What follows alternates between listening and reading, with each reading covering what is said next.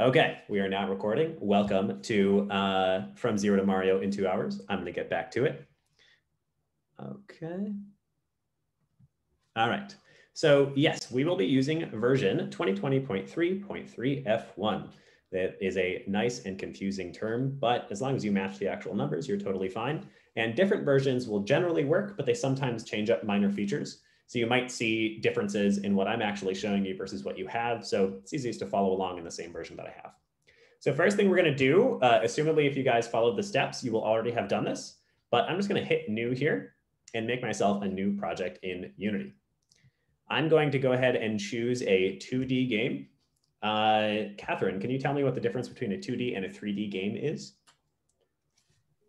Well, 2D, I think only goes forward and backwards. Yes. And up and down. Yes. I mean, basically. So a two-dimensional game, that's what 2D stands for, is a game that only has, imagine a piece of paper, right? It only has left, right, up, and down. It has two dimensions, x-axis and y-axis. So when we make a game in 2 dimensions, we can do that kind of stuff. And the original Mario games are all 2D. So I can walk left, I can jump over Goombas. A 3-dimensional game, look at this, I even have models for you, is something that has 3 dimensions. It has X, Y, and Z. It actually has depth. So our characters are 3-dimensional and can move along that third axis. In this case, we're going to be building a 2-dimensional game. For you guys, since you're new to the engine, there's not a huge difference in 2D to 3D, but I do find that 2D is generally easier. So I suggest that you start with some 2D tutorials, including this one, before you jump into the world of 3D. All right, so you can name your platformer, as we call it, game whatever you want. It is going to look a lot like Mario right now, but you can always change up the images, etc. in the future. I'm going to go ahead and just call this one Mario again, since I already made it one time. Unity is going to take a moment to open up a new project for us. This is totally normal, and one of the drawbacks of using Unity. Any of the big game engines, Unreal, Unity, what are some of the other ones? Cocos 2D. The bigger they are, there are limitations that come with it, including this, the fact that it has to load a whole lot of crap before you have an empty project. So just give it a second and be patient with it, and we will wind up with an empty project that we are ready to actually build into. If it gives you any messages, you can just ignore them, or wow. Oh no, this is bad. Looks like we have a crash. Let's see if it opens anyway. And we have one other person jumping in. So it looks like I had, oh, interesting. All right, so let me show you guys, whenever we have a problem in any kind of engineering capacity, and I say we ran into a bug, that generally means, although it did open, interesting. That generally means that there is a problem. A bug is a problem. And in fact, a fun fact, fun story for you. Before I tell you the fun story, I'm going to point out what happened here. For whatever reason, I think I just didn't select the new option here when I hit new. Yeah, look at that. So can you guys notice here that I pointed out the version that we're using, 2020.3.3 F1, but that it's trying to make a new game in 2020.2? So it's actually trying to use an outdated version of Unity. And we can see here that if I hit this drop down under new, I can pick a different version. So for whatever reason, it made Mario in an outdated version of Unity, which actually seemingly managed to break my game. Usually it does not. Usually there's no problem, but this time we got lucky. So I'm just going to switch this version to the most recent one and try opening it again. I will hit confirm on that dialog box to say, yes, I want to update it. And hopefully this time we're going to have no problems. So the fun fact while we wait for it to update our version of Unity is where the term bug actually comes from. Does anybody know that one? When we say there is a bug in our code or a bug in our game? So it comes from way back when computers were built out of vacuum tubes and were the size of a room. When you got a whole bunch of stuff along your walls, that's all that, the most complicated system that I can actually do is like tell you what 2 + 2 is. The first bug, the first computer bug, and where that term comes from was literally a moth. Perfect, great. Was literally a moth that flew into a vacuum tube and burnt it out. And they went and found this dead, melted moth and then fix their program. Okay, so we are here in Unity. Let's go ahead and get ourselves set up. The first thing we're going to do before building any sort of game is talk about Unity and talk about the layout of Unity and what all these different things are. First thing to know about Unity is that it uses a modular tab and window system, which basically just means I can drag around these different tabs to different parts of my screen. So I could stick my console over there, or I could stick it over there, or I could stick it down here, wherever. The only reason I do that is that you can set up your version of Unity in a way that feels good and feels right to you. I'm going to ask that unless you are already familiar enough with Unity to do it your way, that you do it my way, so that our screens look exactly the same while you are figuring out Mario, okay? So there's going to be a couple of changes. Yours will probably look at least mostly like mine. The first thing I want you to do is you'll notice in the middle of Unity, there is a scene tab that's currently open and a game tab right next to it. Everybody see that? Scene and game. I'm going to click and drag your game tab and actually put it to the right-hand side of the middle, right next to scene. So this way I can see both my scene and my game at the same time. That is your first task. And if you guys are having any problems, you can feel free to unmute yourself and say like, hey, something's weird. All right. Next thing I want you to do is to do the same thing. You'll notice you have a project tab and a console tab. This is probably on the bottom of your screen. I want you to click and drag your console tab to be on the right-hand side of your project tab. And then you can also drag this out because your console wants to be nice and wide and your project doesn't need to be.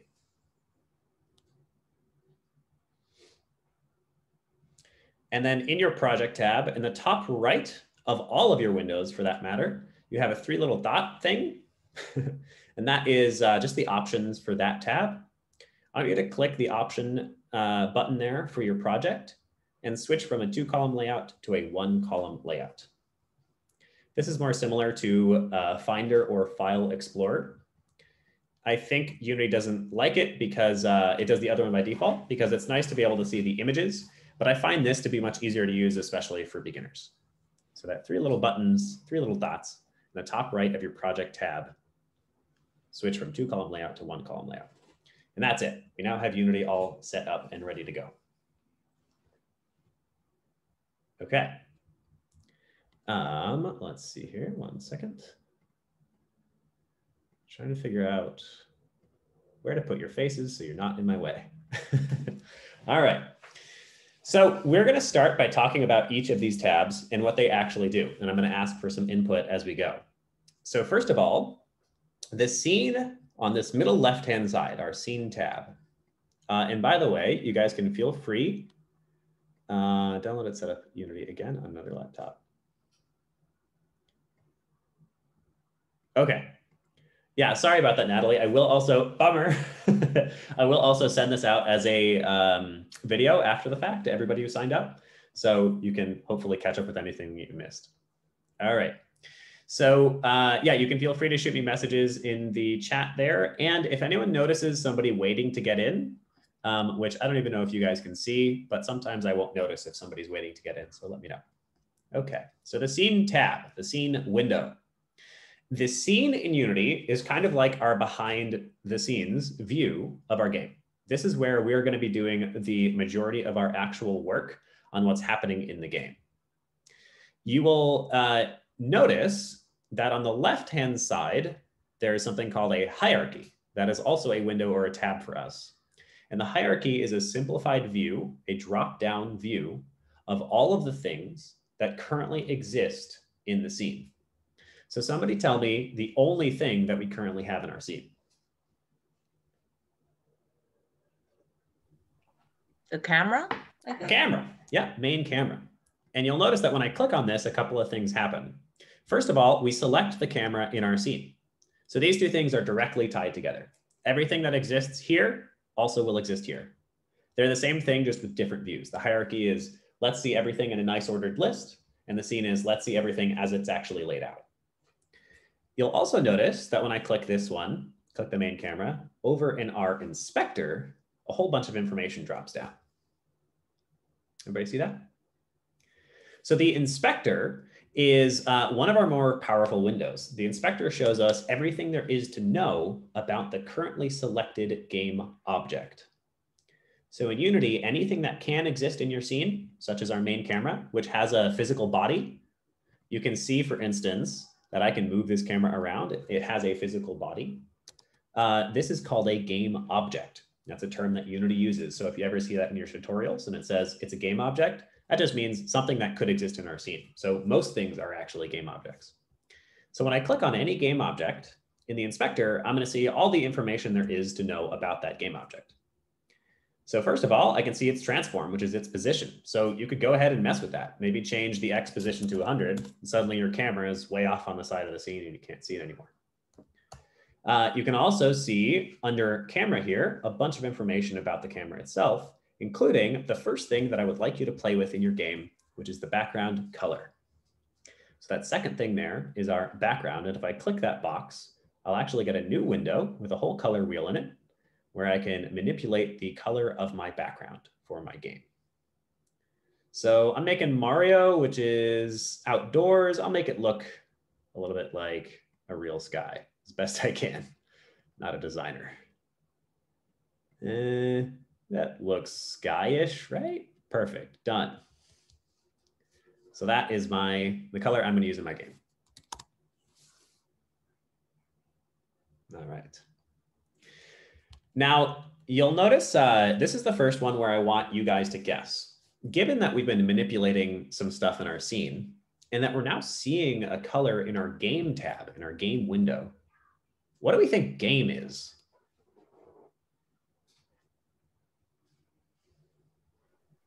And anyone can feel free to jump in when I ask questions. The game window's like the final, like the version that you see, I don't know, the front version. You're so close. Yes. Yeah. So here's someone is waiting. Let me let them in. Yeah. So our game window, our game tab is exactly that. It's the final version of our game. It's what the player is actually seeing. So one of the big revolutionary things that Unity did, one of the reasons that Unity is so popular now, and to give you guys context, the second most popular engine is Unreal Engine.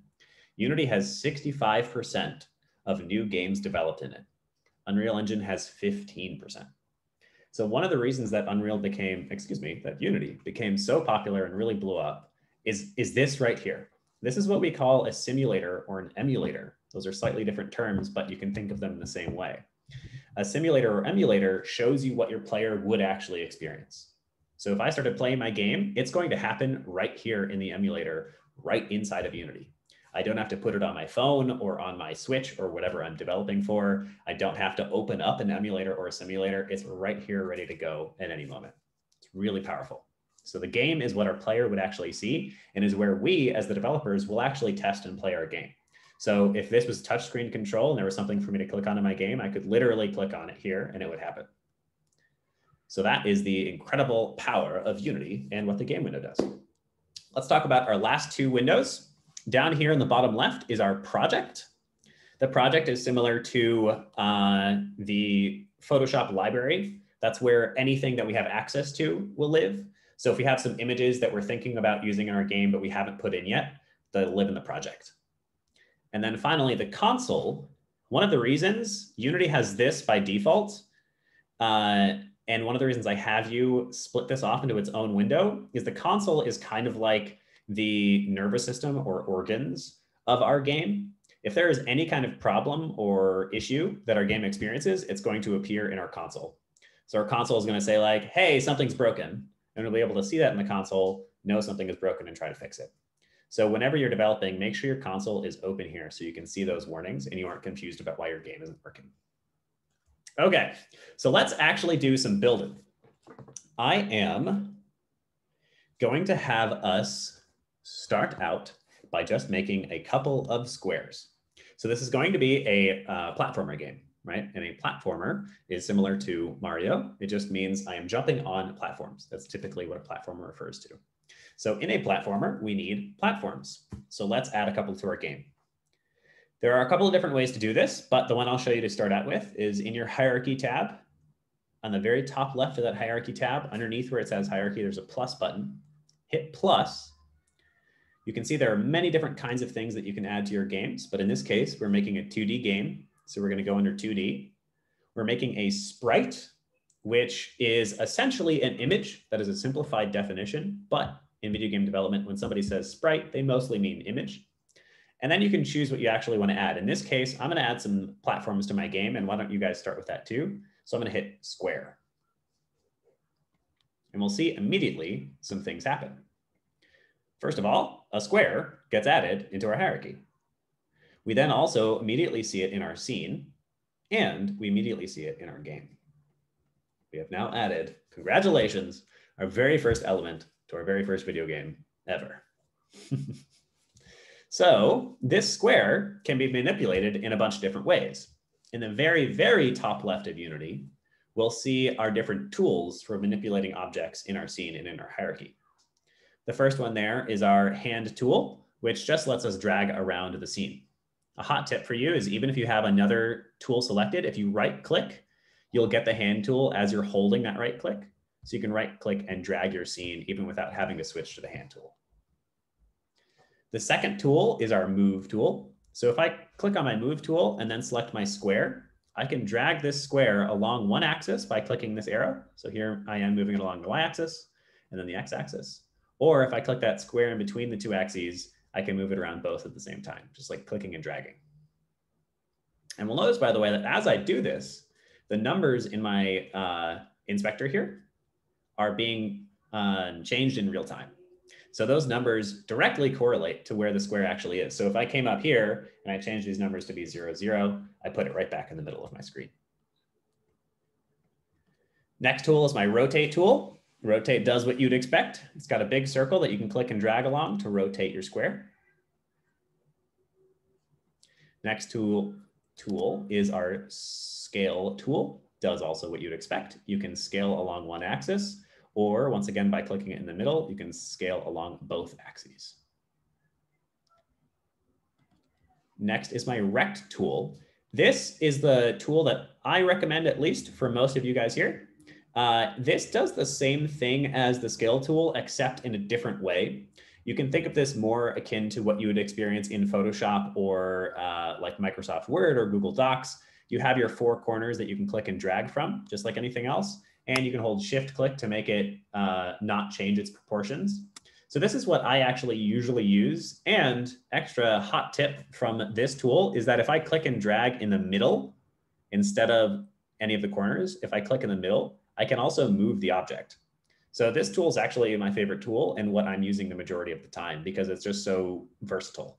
I can change the scale of things, I can move it around, and unless I actually have to rotate or something, it handles most of what I need to get done.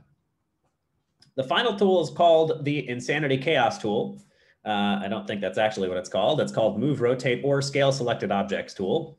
That's much better. It actually has all of the tools stuck together in one. I don't know who uses this, and if you run into anybody who does use this, don't trust them because they're not human. But basically, it does all the things at once, which if you find that useful, I don't mean to pressure you, you can totally use it. But I find that it just gives you so many options that it mostly doesn't do what you want it to do. And then the final tool is the editor tool, which you guys don't need to worry about. We're not going to cover it in this class and is more complicated than you will need for a very long time. So as I said, I usually switch to my rect tool. And if your square is totally out of whack after playing with it, in my transform, in my inspector, we'll see a transform here. The transform has 3 little dots, just like any other tab. If I click that and I go to reset, it'll reset my square to its default values in its default position. All right. Is everybody following along so far? Give me thumbs up. Give me clap emojis. If your camera isn't on, fantastic. All right, great. I see some thumbs up from people. Good. I see a clap. Good. All right. So we got a square. Fantastic. All right. So we are going to talk about one other thing before we build some platforms. We're going to talk about what's called component-based programming. Has anybody heard of component-based programming? Okay. So this is another, Unity was not the first, we're not the first people to do this, but they were the first people to popularize it. And it is a really incredibly simple concept that also is incredibly powerful. So traditionally, when I program, let's say a dog or something, I'm going to write a script called like dog.script. And I'm going to program all the things into the dog. I'm going to be like, dog knows how to bark, and dog knows how to run, and dog knows how to get toy, and whatever. Dog has fur. In a component-based system, instead of doing that, I'm going to have a object of some kind, a game object, you can tell where this is going, that I will attach individual components to make that object into a dog. So instead of writing dog.cs, I'm going to write tail.cs, and I'm going to write fur, and I'm going to write bark, or whatever other individual components I might want to reuse.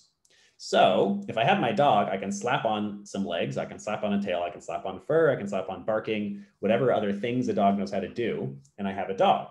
But I can also take those same scripts, slap them onto a different object, and wind up with a cat. So that's why we do component-based programming. And the first thing for you to see here is that even your square is built of two different components. Given that there are two components building up your square, who can tell me what our components actually are?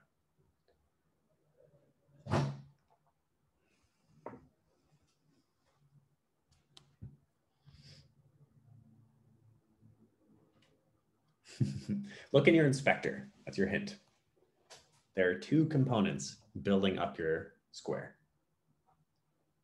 And there are also, for that matter, two components that build up your camera. And one of those two components is the same between the two of them.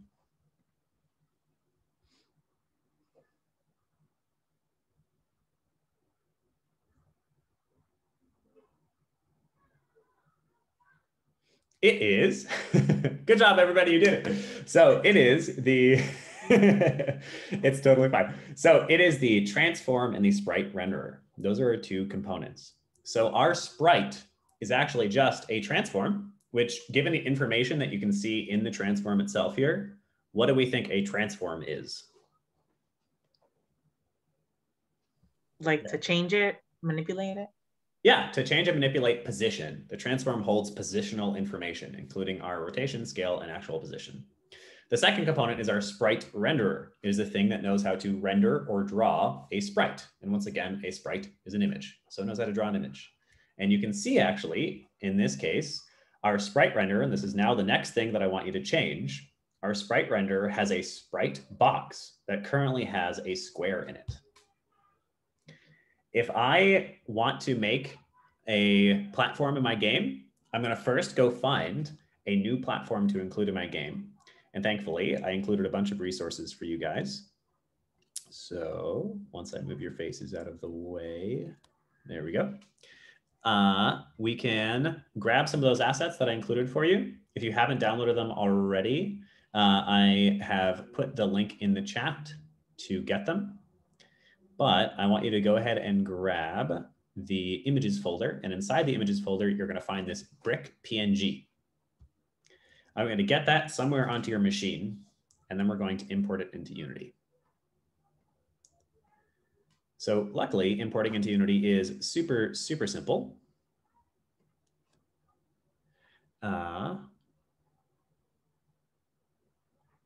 Okay.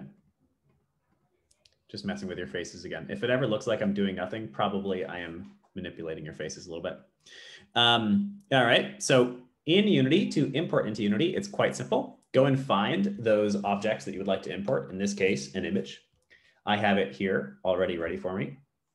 All you have to do is click and drag and then drop the image into your project folder.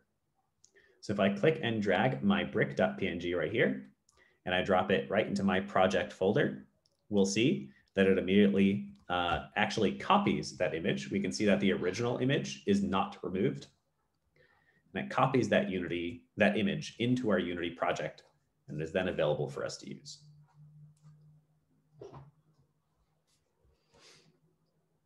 Okay.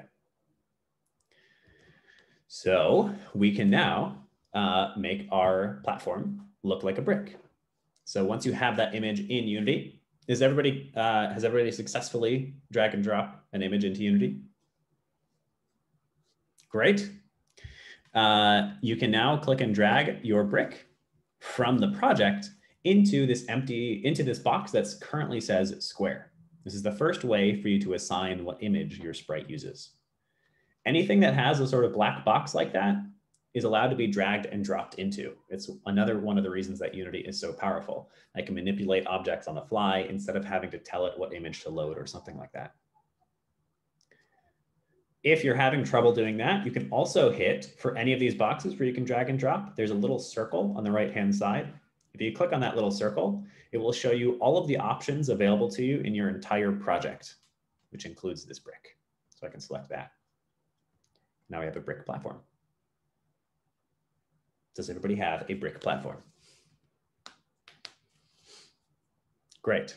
Okay, so I'm going to make this a little bit smaller. You can choose to make it whatever size you want. Remember that this is your actual game. So this is how much of the world you're going to see in any given moment.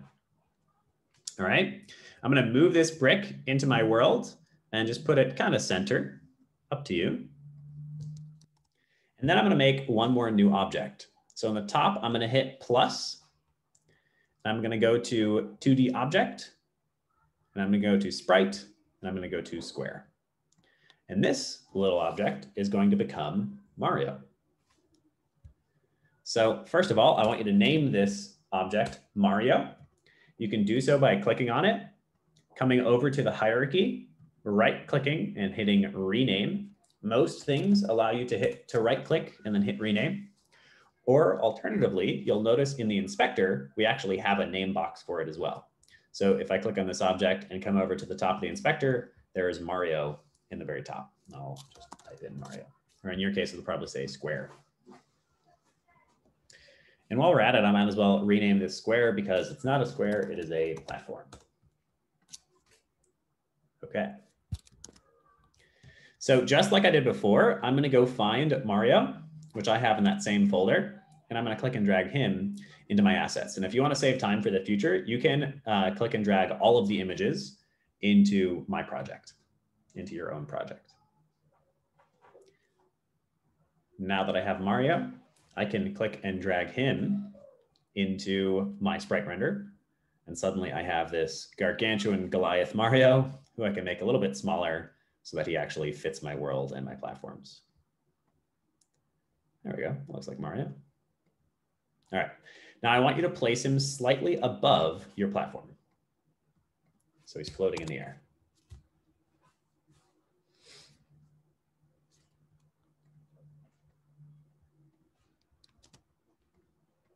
Okay, does everybody have Mario and the platform? Can I ask? Claps. Yes. When I dragged the Mario to the square, it didn't replace the square. Okay. It just. What did it do? Just gave me like a Mario, and I still have the white square. Yeah, so what you actually found a hot trick that they added relatively recently, probably 6 or 8 months ago. So you can, instead of having to go through the process of hitting plus 2D object sprite, it actually auto detects that I'm 2D and that this is an image. So if I click and drag this into my scene and let go, it actually immediately makes me an sprite render object, a sprite object with Mario attached. So that'll totally work. That's just fine. The only reason I show you the other way is so that you understand the process of what's actually happening. All right, no worries. You can just delete the white square or use that for something else. Okay. Yep. Okay. So we have a Mario, we have a platform. Now I want to direct your attention to the top of the Unity window, top middle. You'll notice a play button, a pause button, and a step forward button, a step button. The step button is, once again, more advanced than we'll cover in this class. You don't need to worry about it. But the play button is how we run this magical emulator.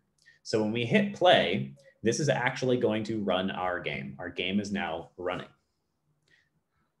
It will take a second to load, and then the game will start. And unfortunately, nothing happened. What the hell? So you guys don't know enough yet to know that this is actually totally normal. And this is just because we haven't set up some stuff. So Unity currently thinks that both of our sprites are static, that they don't want anything to happen to them. They don't want to fall. They don't want gravity or anything like that. So they're just going to sit there. This is actually what should happen. But let's fix that. If you would like to stop playing the game, you can hit that play button again. And in fact, I'm going to give you guys one more hot industry tip before we keep moving. If you notice, my version of Unity switches to a red color when it is running the game. And that's just because I changed that in our preferences. The reason to change it is just to know if my game is currently running or it is not, because strange things will happen when I'm trying to edit things while it is running.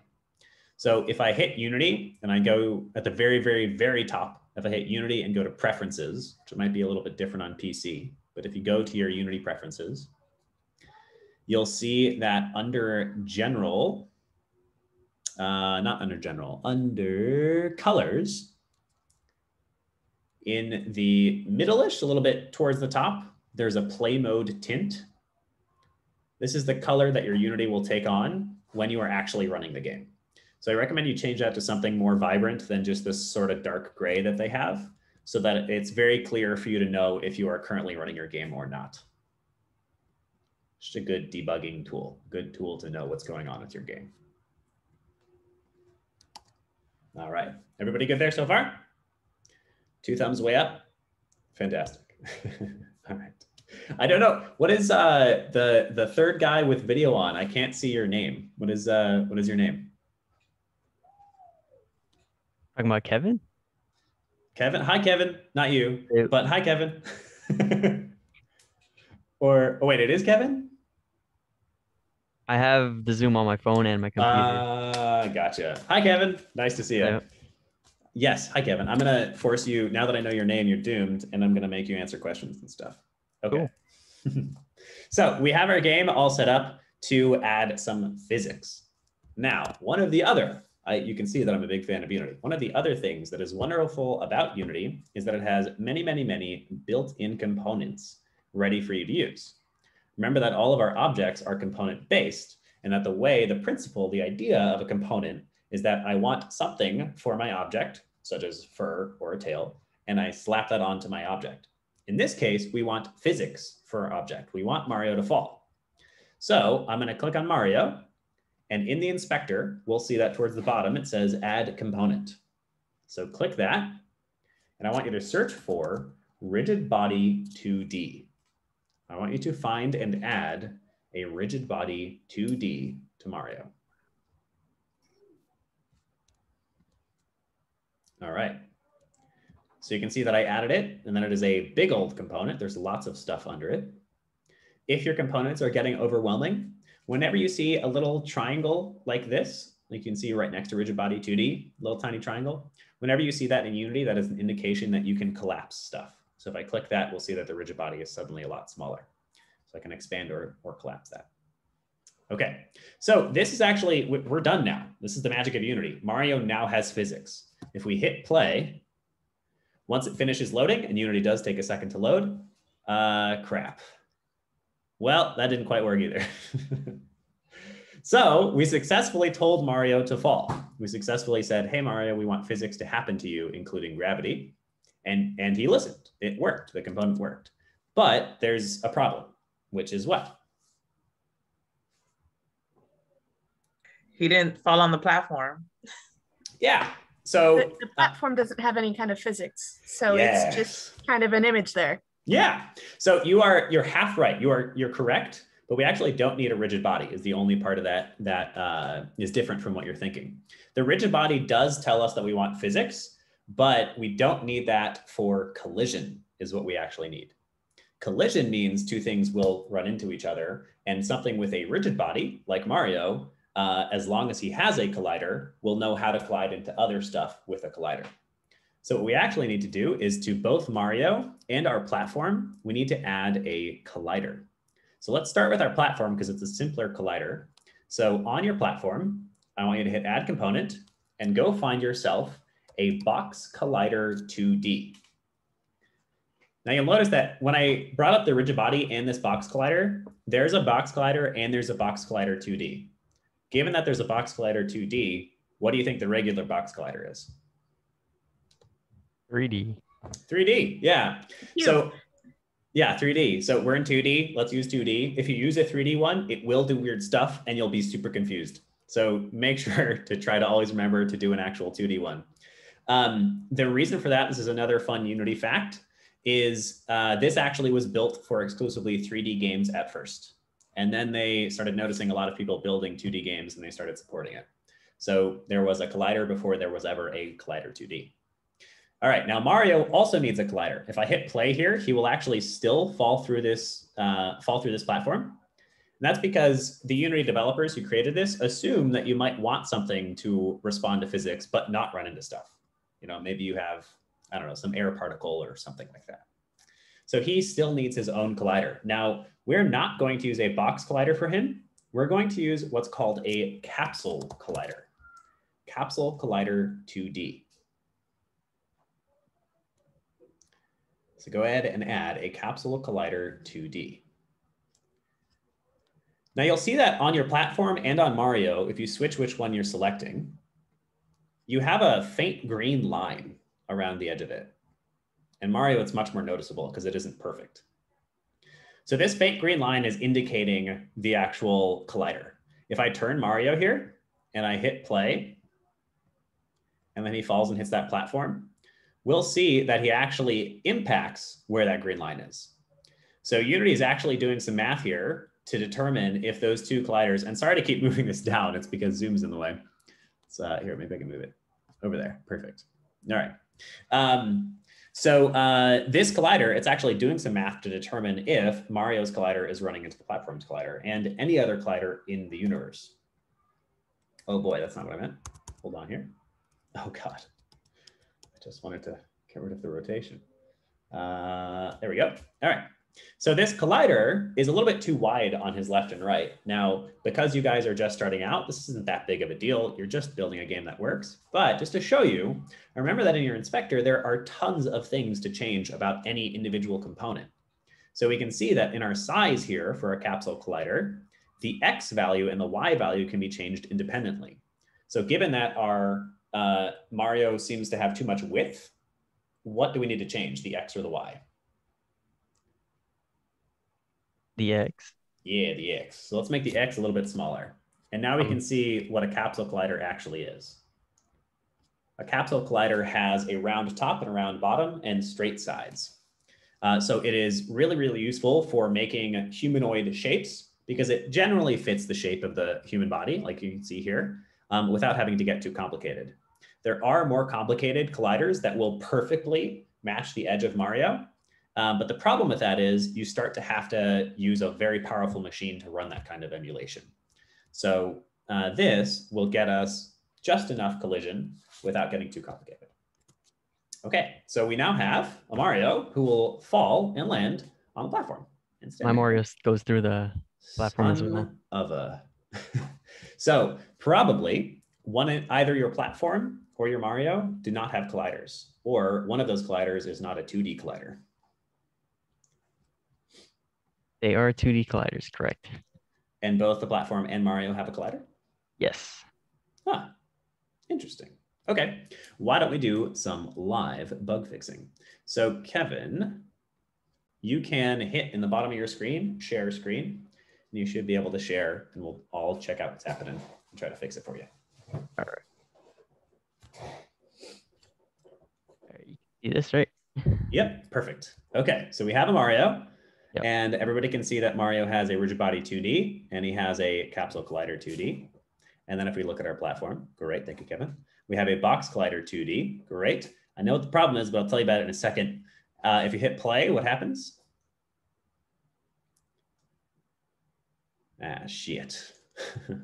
So yeah, so this is sort of interesting and a great point for everyone to know about. If you hit play here, there is one small difference. I just meant you can stop playing. Yeah, there's one small difference between between Mario's collider and the platform's collider. Can you tell what it is? Besides the fact that they are different shapes. It is that it's a trigger. Yep. Any idea what a trigger is? It activates when something passes by it. Yep. Yeah. If you hit play now, what happens? Nice. So you can stop sharing the screen here. I'll talk about the trigger as you do so. So yes, a trigger is an alternate form of a collider. And unfortunately, I'm not actually sure why they didn't just write them as two separate scripts. I kind of think they should, But when you want to make a trigger, you have to add a collider and then you hit is trigger. The main reason or use of a trigger in a video game would be like, I want to activate the big bad boss fight when I walk into this room. So I can put a trigger in the doorway so that when Link or whoever walks through that doorway, we know that he walked through the doorway, but there isn't like a wall in his way. There isn't an actual collider. So the trigger is a way for us to know that a collision happened without having like a physical body in the way. So that's all that happened. If you ever have, pay attention to these bugs because you will inevitably run into them. So if you ever have a collider that seems to not be colliding, check to see if you accidentally set it to be a trigger. Okay, so we have a Mario who falls and lands on this platform. Now, let's see here. I'm just checking to see where we are in time and see what makes sense to do next. Okay, so let's keep going for now. Yeah, let's keep going. Let's add some platforms to our level. This, I'm gonna give you like 3-4 minutes to just play around with this as you may. I want you to make yourself some kind of a level for Mario to explore. So we've got some platforms. To duplicate any platform in your scene, you can select it and hit Command D on Mac or Control D on PC. You can also definitely copy and paste, or you can right click and go to duplicate. So I'm just gonna make a couple platforms, move them around a little bit so Mario can jump between them. If you put them right next to each other, he'll be able to walk over them. Put some up here maybe. Just make yourself a cool looking level. And Mario is gonna be able to jump and move as fast and as high as you want because you're the game developer. So if you wanna put a platform way up there, do it. Okay. Make a couple more platforms in our game. By the way, the way that I do these courses, because there is so much to do with people who haven't experienced it before, we just kind of get as far as we can. And then I give you enough resources to hopefully keep doing it on your own time. So as I talk and as I show stuff off, some of those things we may not get to, but we'll do our best. The elements that we have planned to get to today are an enemy that can kill Mario, a coin that you can pick up, and a flag that if you touch, you win the game. And then Mario himself and the platforms. All right. So I added a couple platforms in to give you just like 1 more minute. It doesn't need to be pretty. You can always keep playing with this after the fact.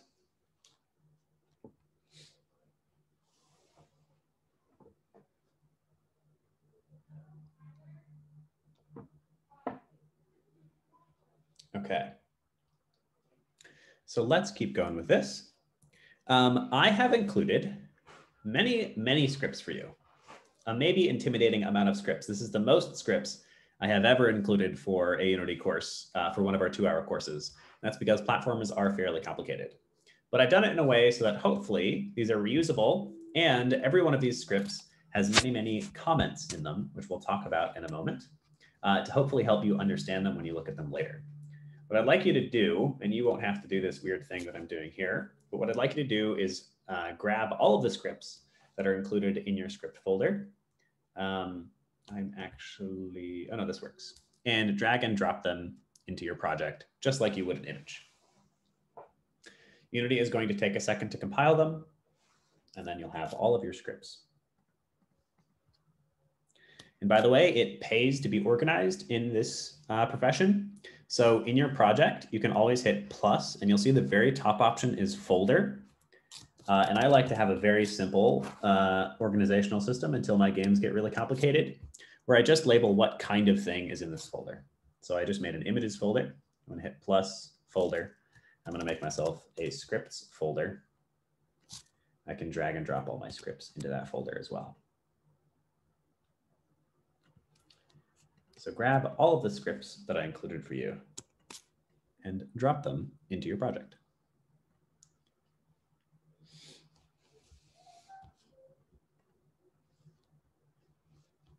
Okay, does everybody have a bunch of scripts? Oh, one more thing to say.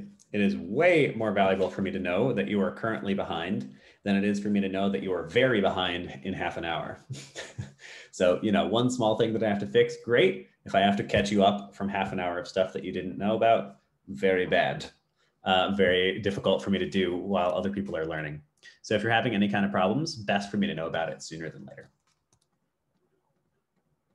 I'm going to make my platforms a little prettier while you guys are doing that. Perfect. Amazing. Natalie, did you manage to get Unity downloaded? Yep, I'm making my platforms. Yay, great. The sprites and stuff were just an empty object with the sprite renderer, right? Yeah, so you can do it that way. That's great. But to save you some time, you can also go to 2D object, sprite, and then square or whatever. You can also, when you grab my assets, this is another sort of faster way to do things. You can just drag that image straight into the scene and it will automatically make a sprite with the image I noticed attached. that the images were already registered as sprites. I didn't have to turn them into sprites. Yep. That was nice. Unity is very smart until it's not, and then it gets really frustrating, but mostly it's awesome. Okay, so Natalie, if you are, do you have like a platform with a collider, and do you have a Mario with a collider and a rigid body 2D? Yep. Amazing, you're doing great. Thank you for catching up. So let's add those scripts then. So if you haven't already, Natalie, you can grab all the scripts that I included and drop them into your project.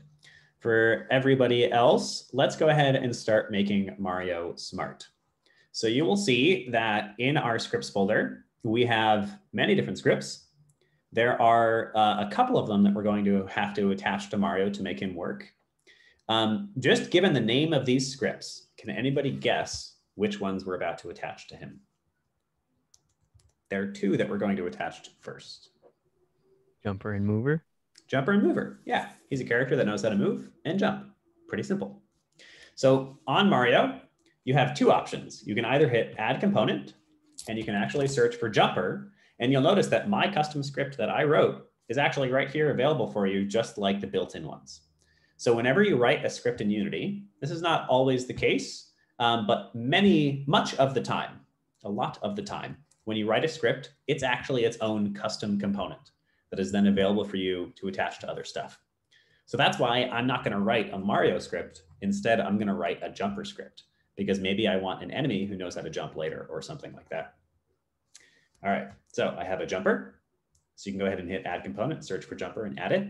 Or alternate option is just to click and drag. So I can click and drag my mover from my project over here into the inspector on Mario. And if I let go, it will totally not work. I thought that worked. Let me try that again and make sure I didn't mess it up. Yeah, that doesn't work. All right, so I guess you have to hit add component and go to mover. All right, so hit add component in Mario's inspector and add a jumper and a mover. Okay, and now you can play Mario. So if I hit play and I use the arrow keys, or space, crap, nothing happens. Just kidding, I planned this. Okay, so we have Mario and he has a jumper and a mover, but he doesn't currently work. Now we're gonna spend just a second looking at the code of the jumper to try to understand why he doesn't work yet. So whenever you wanna open up a script, you can just double click on it and it will open your preferred script editor. There are many of them out there. I prefer to use, is it opening? There it is. I prefer to use Visual Studio. Visual Studio is, which tab are we in right now? Put it over there. Visual Studio is Unity's built-in script engine. So if you installed everything correctly, you probably already have Visual Studio and it's already opening. If it is not already opening, whatever script editor you have right now is perfectly good for now.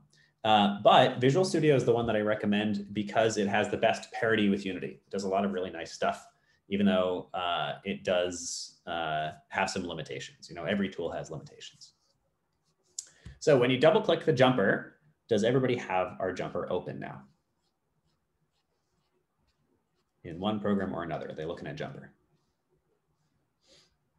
Okay, so to the uninitiated, those who have not scripted before, code can look very scary and that's okay. Code is a little bit scary. It has a lot going on. But as you start to understand it more and more, it becomes less and less scary. And then one of the things that's very comfortable about code is that computers are 100% predictable. unless a rogue photon shoots into a computer box and just barely manages to hit a specific bit and flip it, which can actually happen, but astronomically low likelihood, a computer will always do the thing that you would expect. So in coding, even though it can sometimes be frustrating, and this is where I'm going to ask you guys to be patient, it is always understandable as you start to get used to it. I feel like I was making games for a full year before suddenly it clicked and I was like, oh, code. So don't get too frustrated. Take it slowly, do whatever is comfortable for you. And this one is silly and some other engineers might get upset with me for saying this to you, but write code in a way that makes sense to you to get things to work. You do not have to worry about being efficient right now. You do not have to worry about writing really pretty code. You don't have to worry about, writing the best code that can do the best things. Just get it to work right now. And once you get things to work, then you can start to delve into the best ways to do things, okay? So we're gonna talk for just a second about this first piece of code, and then we're gonna write our own. So first of all, if we look at the very top of this class, we can ignore this part for now. Anytime you write a piece of code in Unity, it's going to automatically stick those in. And until you get a little bit more complicated, you don't need to worry about them yet. At the very top, at the very top of your class, you'll see that it says public class jumper : monobehavior. So our public and our class terms are once again things that you don't need to worry about quite yet. I know that can be frustrating because you're like, I want to know what the hell that means. But in script, there is enough to understand that it's sometimes more useful to just be like, that's something I'll learn later. So for now, don't worry about those. Except know that this is indeed a class. Jumper.cs is a class. It is both a script and a class. In Unity and in most programming languages, when somebody says a class, that just means a specific script that can be used and referenced. So Jumper is a class. Now, this middle term is its name. So we have named this thing Jumper. It is a jumper. And this last term here is what it is inheriting from, which you don't really need to know about yet, but we will talk about at some point in the future. The next most important thing to know about scripts is colons, brackets, I should say.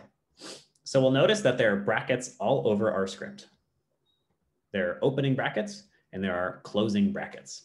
And if we're usually using Visual Studio, if I click on any bracket, we'll notice that it always highlights another bracket with us. Can anybody guess why?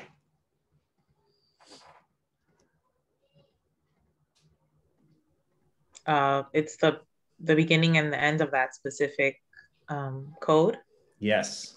So remember that computers are absolute. They are exact. Computers don't go, okay, so they must mean this. They need to know exactly when something starts and exactly when it ends. So a bracket is something that just says, hey, whatever was right before this, all of the stuff inside of my opening and closing brackets are a part of it. So for our public class jumper, we can see that we have one opening bracket and one closing bracket for the entire class. So all of this, everything inside of the opening and closing bracket is a part of our jumper class. Make sense? Now there are other things that use brackets, including functions. So when you see this public void jump or this void start, that is a function. It is a specific piece of logic that does one thing. In this case, this function starts and this function jumps. And we can see that this also has an opening and a closing bracket. So all of this is a part of the jump function. Make sense? So brackets are just for organization. And when we start to write our own script, it's going to make even more sense. You'll also see that I have lots of actually like readable text in my scripts for you guys, all behind these two lines here. So whenever we have two backslashes, this is C# specifically, but most programming languages have some way to do this. This is a comment. So this will get completely ignored by the compiler, completely ignored by the script, and it will basically be as if it was like this. That comment is only there for you guys to read. So hopefully a way for you to investigate the script that I have prepared for you in a way that's a little bit more understandable than just a bunch of code.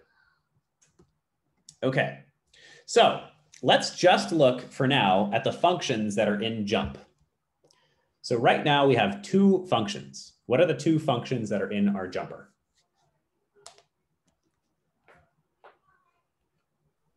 Start and jump. Start and jump. Yeah. Remember I said that this is how you have a good indication of a function. So we have a start function and we have a jump function. So this thing knows how to start and it knows how to jump. Now start is a special function in Unity. It gets automatically called when this thing first exists. So this is just kind of like our setup. When I first add Mario to the game and hit play, all of his start functions on all of his components are going to get called. So if there's something special that I need to do in our start function, if there's something special that I need to do in my script at the beginning of the game, I would put it in start. So we can kind of ignore start, and we'll see it in a lot of other places too. This is mostly just setup. You can actually add this yourself because I didn't add it. Mostly just setup. Happens at the beginning of the game. So do 2 backslashes and then type whatever you want. So the other function that it has is jump. If I look at jump, it's going to do some stuff that we don't need to talk about yet, but basically the jump function actually makes this thing jump. Now we have a jump function and we have a start function, but does anybody see in here when we actually jump?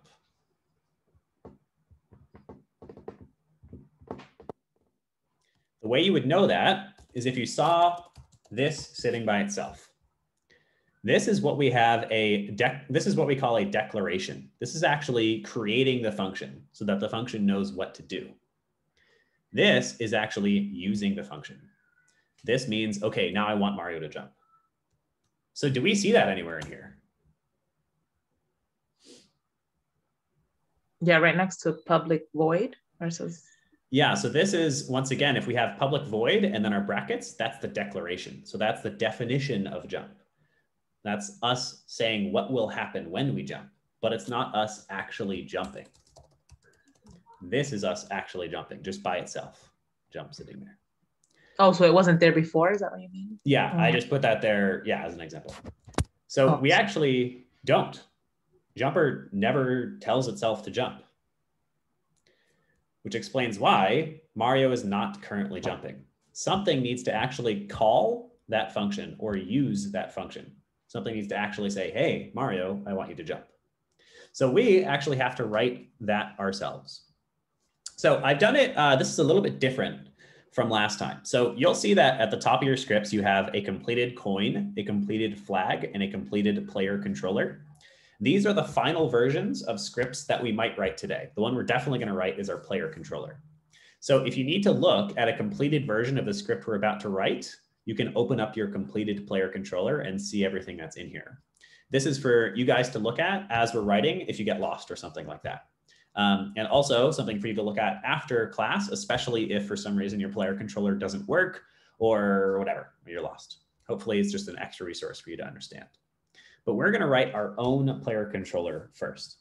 A controller is a type of script that we often use to mean basically this is the head honcho that's calling the shots. So this is the thing that's actually going to tell the jumper when it should jump, right? So in our scripts folder, I'm going to hit my plus button.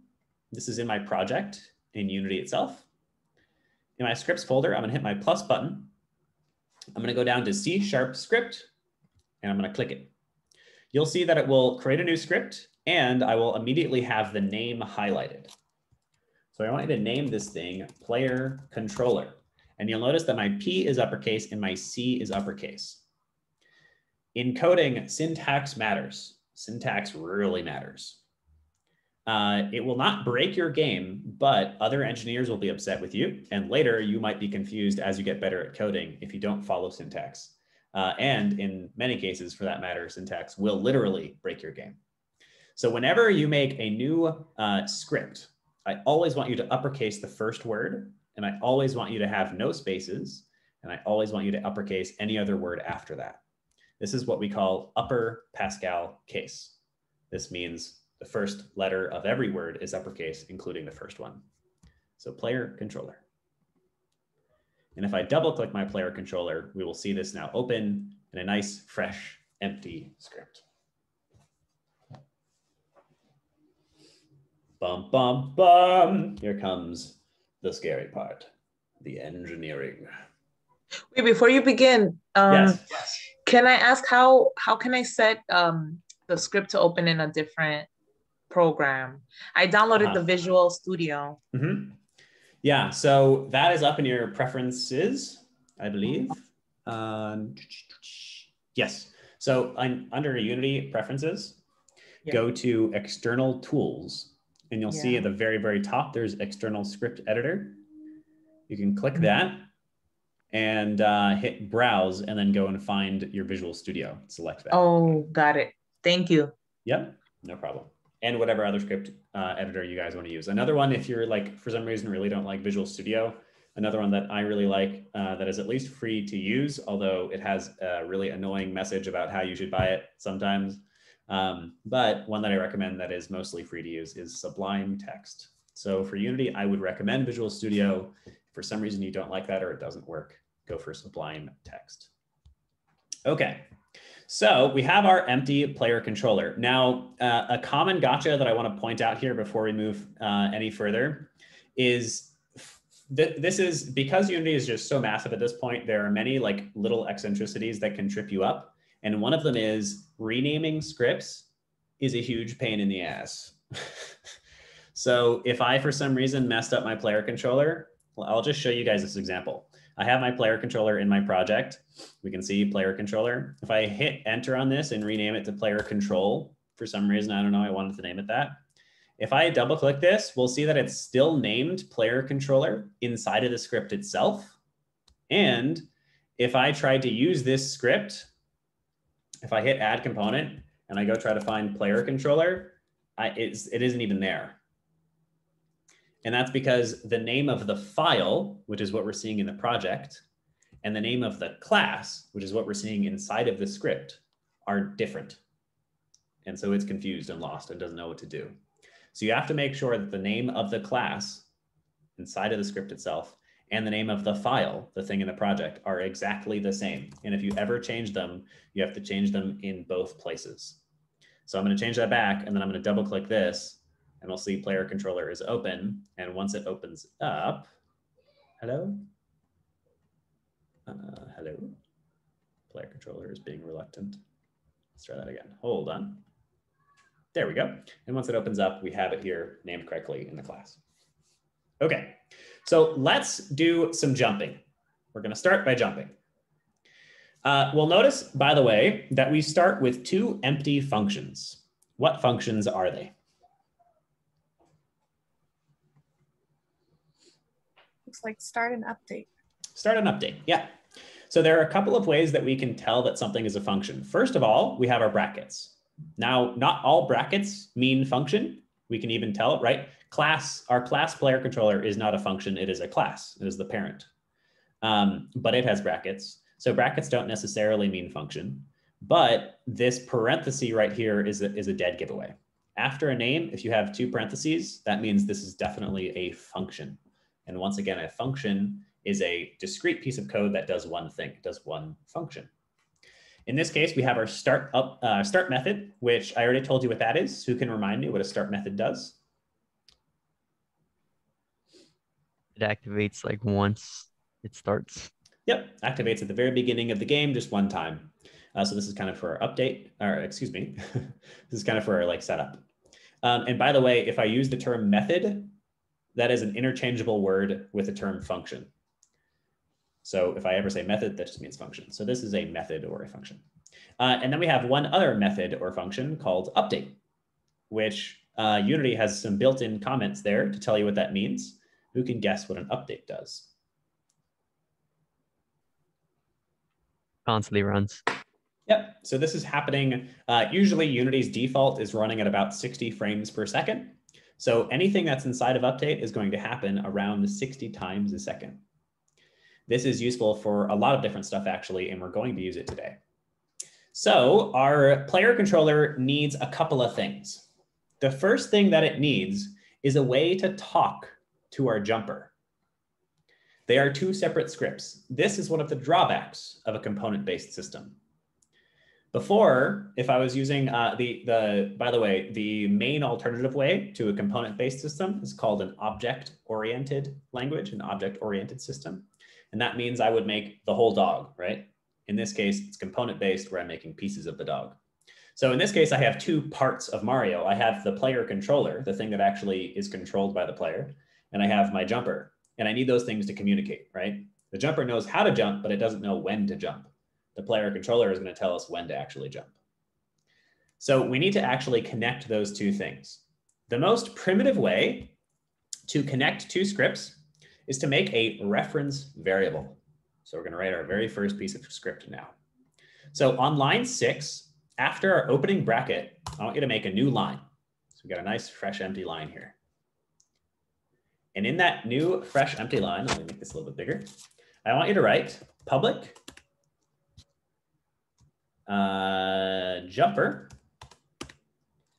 jumper with a lowercase j. And actually, let's make this more clear. Why don't you call that my jumper? And we'll notice that when I type variables, this is a variable. I have a lowercase first letter. This is an example of syntax that won't break your game, but once again, it is very useful for many reasons, just trust me, to keep your syntax the same. This is what we call a camel case, which means the first letter is lowercase, and then the first letter of every word after that is uppercase. So if it was like my awesome jumper, awesome would also be uppercase. But in this case, let's just call it my jumper. Okay, so we had 3 words here to make this reference variable. The first word is what's called our accessibility. I'm throwing a lot of terms at you, but I'm hoping that you guys can learn enough to come back to this and keep playing with this game, make it awesome. And you can always, in a day or 2, I'll be sending you the recorded version of the class, so you can always come back and check things out. And then I'll give you contact information at the end, so if you need to reach out, you absolutely can. But an accessibility is just how other people can interact with this thing. A public variable is accessible to everyone. We're not going to talk about any of the other ones today. So all of our variables today are going to be public. The next word is the type of variable this is. There are many, many, many variables out there. Does anyone know what an integer is? You do not need to type this. This is an example. Whole numbers. Yep. So an integer is a whole number. So I could actually have a variable that is just an integer, and I could set that equal to 10 or whatever the heck I want, right? So this is a variable of the type integer, and my jumper is a variable of the type jumper. So what we've done, if we now save this script and we come back to Unity, and then, by the way, if this is where you really want to watch your console, if you see anything pop up in your console, let me know.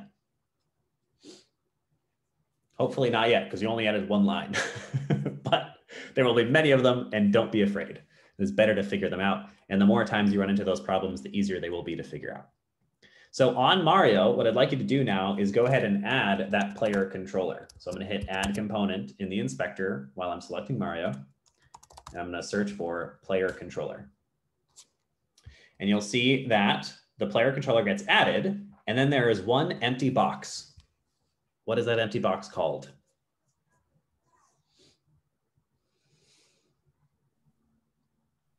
Would it be the argument? My jumper. Yeah. That's the variable we just freaking made. So we just made ourselves a custom component, and we made a custom component with something that we can edit in the inspector, just like all these other components that we have seen so far. So given that this is supposed to be a jumper, and that currently it says none, but it's one of those boxes that we're allowed to drag and drop into, what do you think we have to do to let the player controller know about the jumper?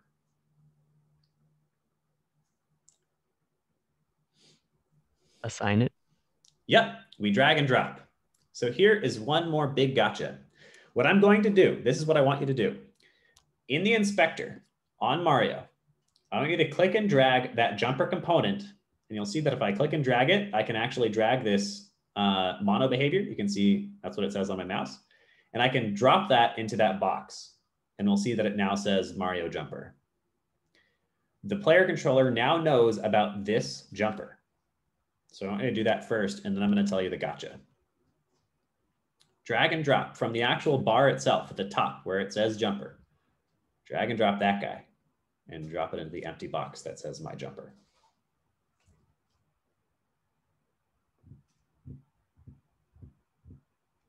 Okay, so the really common gotcha here that throws a lot of people off is they think that they have to grab the jumper script from their project. That is wrong, don't do that. Do not grab the script itself from the project. The difference here, actually, can anybody guess why that's wrong? Anybody know why that's wrong? Because the script on the side is not applied to anything yet. That's true.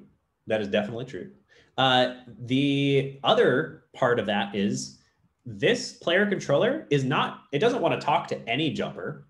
It's not like, yeah, it's like, cool, let me talk to that jumper over there from that Goomba. It wants to know about Mario's jumper. It wants Mario to jump. And this is Mario's jumper right there. So if any other jumper were in that slot, it would be incorrect. It would be wrong because we don't want a Goomba to jump. We want Mario to jump when we hit space, right? So drag and drop the jumper from Mario themselves into this empty box. Can you show us how to do that within the script itself? What do you mean? Like within the player controller script, you'd be able to how to write it or how to assign it from here? Like assign it from there. So you actually can't. You have to come into the inspector. So in Unity development, you go back and forth a little bit. For you to get a little bit more advanced, you can come back and look at this part of the video later if you want. You'll notice that in the jumper, we have private rigid body and private ground detector. And if we look in the inspector, the jumper does not have a ground detector or a rigid body. And that's because these things are private. They cannot be seen in the inspector. And we then use this line of code to automatically find that rigid body for us. So that's better, but more complicated. So if you would like, come back to this video later, come back to this section later, look at it, try to understand that. But for now, we're going to do the simplest form, which is a public jumper, in which case you have to come to the inspector and drag and drop that jumper from Mario into that empty box. Okay? Everybody have an attached jumper? Does anybody need help? Yeah, I need help. What's going on, Catherine? I don't see where I can add under player control. I don't have it say my jumper. Yeah. Where did you? So that's probably because that is definitely because there's something wrong in your script. Okay. So we'll see if I delete this line, for instance, and I come back. Once it finishes loading that the script has changed, we'll see that my jumper disappears under player controller. You have to save. Okay. And if I were to delete something and come back, we can see that it will not have the empty box and there's an error in my console. Do you see any errors in your console? Me, no. Oh, okay. Kevin? I was saying, did you save the script? Yeah, that is the other thing that you can check. The Visual Studio, at least, and I'm not sure what you're using here, does not automatically save your scripts. And if you don't save the script, the change will not be reflected in Unity. Okay. So you can hit Command S on Mac or Control S on PC when you actually have it open. Okay. You can also go to File, Save. Are you using Visual Studio? Oh, no. So how do I reload when I save it? The script. You don't need to reload. Unity will automatically do that for you when you come back to Unity. I don't think it did. My player control isn't updated. Hold on, let me see. So why don't you share your screen for a second? And we'll try to I can't share from here. I have I'm on another computer. Yeah, it's all good. Let me see if I can open it. Sure. Oh, okay. I hit a reset thing and then now it shows up. Okay, great. Oh, yeah. Okay. Now it's, let me go back to Mario. And he's got an empty jumper here. Now I have it. Yes. I had to reset something. Okay. I don't know what that is, but I'm glad you figured it out. I usually just click around and see. What's funny is I feel like the students that I have never had before that are like totally fresh wind up like teaching me more things than I ever have learned anywhere else. Like there will be some weird problem that I've never seen in my entire life. I don't know, like 15 years of game development now, that you guys run into on day one. I don't know how, but you managed to do it. All right, so we have a jumper and we have it attached to our player in the inspector. So let's actually use that jumper now. So what we're going to do, the reason that the jumper doesn't actually do anything right now is because we aren't telling it to actually jump. We aren't actually using that function. We aren't calling that function, which means actually telling that function to run, to do something. When in a game of Mario, would Mario actually jump? When you press jump. When you press jump, which button should be used for jumping? Space. Yeah, probably space. It's up to us though. So what I want us to do is inside of the update in our player controller, and when I say inside of, that means it has to be inside of the opening and closing bracket. I want you to write a line, and it's going to look a lot like a lot of stuff at first, but I'll explain it. So I want you to write if parentheses. And remember that besides white spaces do not make a difference to code, to computers. So besides spacing and tabs and all of that, you need to write it exactly like I write it. Even in uppercase will mess things up, okay? So I'm gonna say if input dot get key down parenthesis key code dot space. And then after that line, on a whole new line, I want you to make an opening and a closing bracket.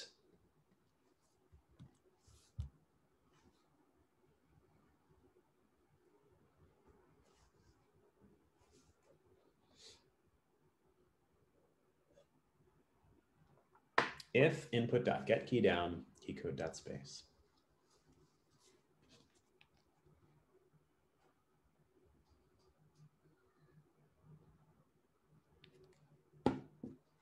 Okay, so I'm going to start talking a little bit, but you can feel free to take your time and type this all out. I'm going to talk about what an if statement is or a conditional. Does anybody already know what an if statement is or a conditional?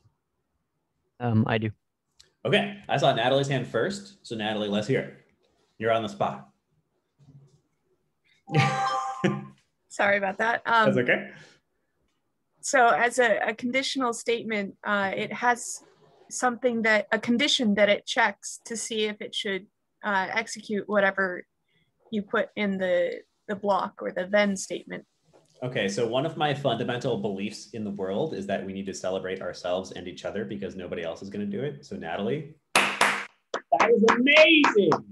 Exactly correct. Thank you. Yeah.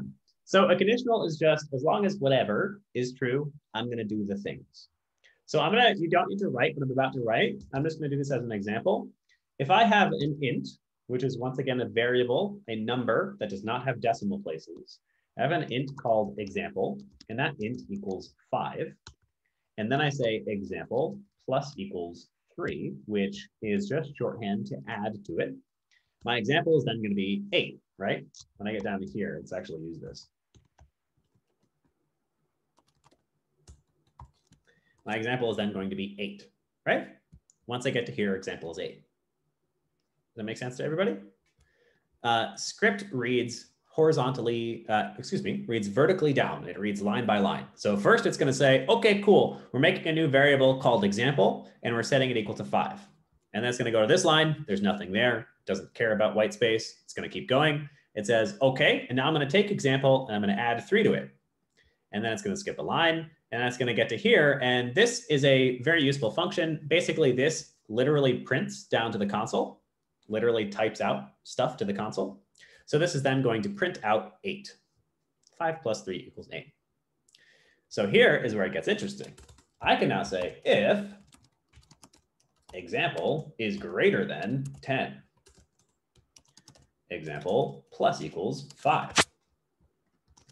So now if you had to guess, what is example going to be when it prints out?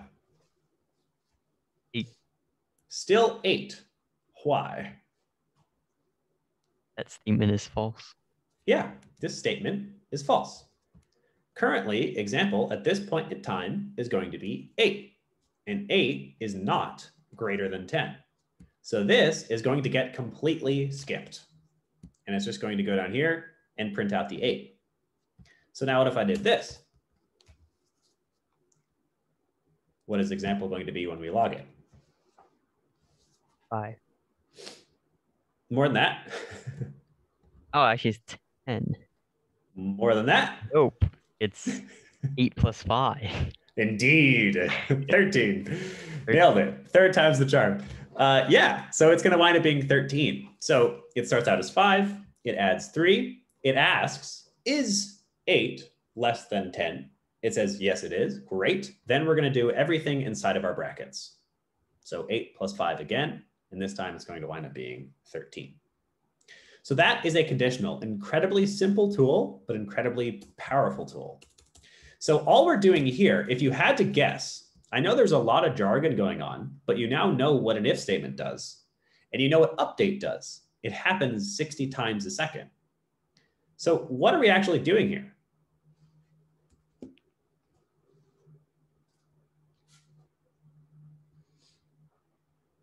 We're determining if the space key was pressed. That's it. Yeah. If the space key gets pressed, do some stuff in here. If the space key doesn't get pressed, we're just going to keep going. So what we're doing here is writing our input. So let's actually use that input. We're going to start by teaching you one of the simplest and most valuable things in the world, which is debug.log.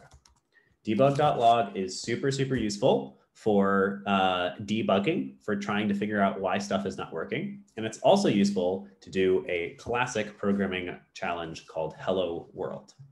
Hello World is something you guys may have run into before. And it's basically just the very first thing that I want to see printed out to my console is the term Hello World. That's how I very first approach programming and learn about how I can do things in it. So whenever I debug.log something written just like this, debug.log with an uppercase L, and then the parentheses, and finally finished off with a semicolon. Generally, this unfortunately is not always true, but 99.9% of the time, my lines are either going to end, a literal, like a line, here's line 18, is going to end by either having an opening bracket or with a semicolon. And that's how the compiler knows that the line is done and I should move on. So because we are not using a bracket here, we're going to use a semicolon. And then I'm going to type whatever the heck I want to print to the console in some parentheses inside of that parentheses. So if everyone has typed this, I want you to pop over to Unity and hit play. Oops, and hit play. And you'll see now that if I hit space, we can see in the console, it is printing out Hello World.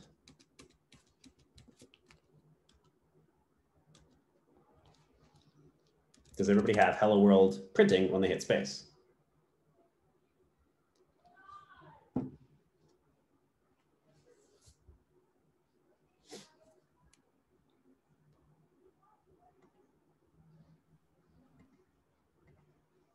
Anybody need help here?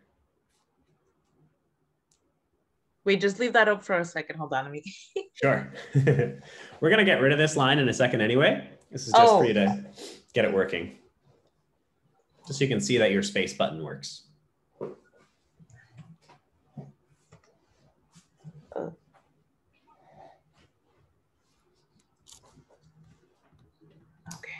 If you had, so you're not using Visual Studio? Me, no. Mm-hmm. One of the things that is really nice about Visual Studio is it auto-completes a lot of the stuff as it starts to detect what you're actually going to type, and it makes typing this stuff out so much faster. So, I know, I'm gonna get it. It's just that it's asking me a bunch of other stuff. So I was like, I want to pay attention. So fair enough. Great. Okay.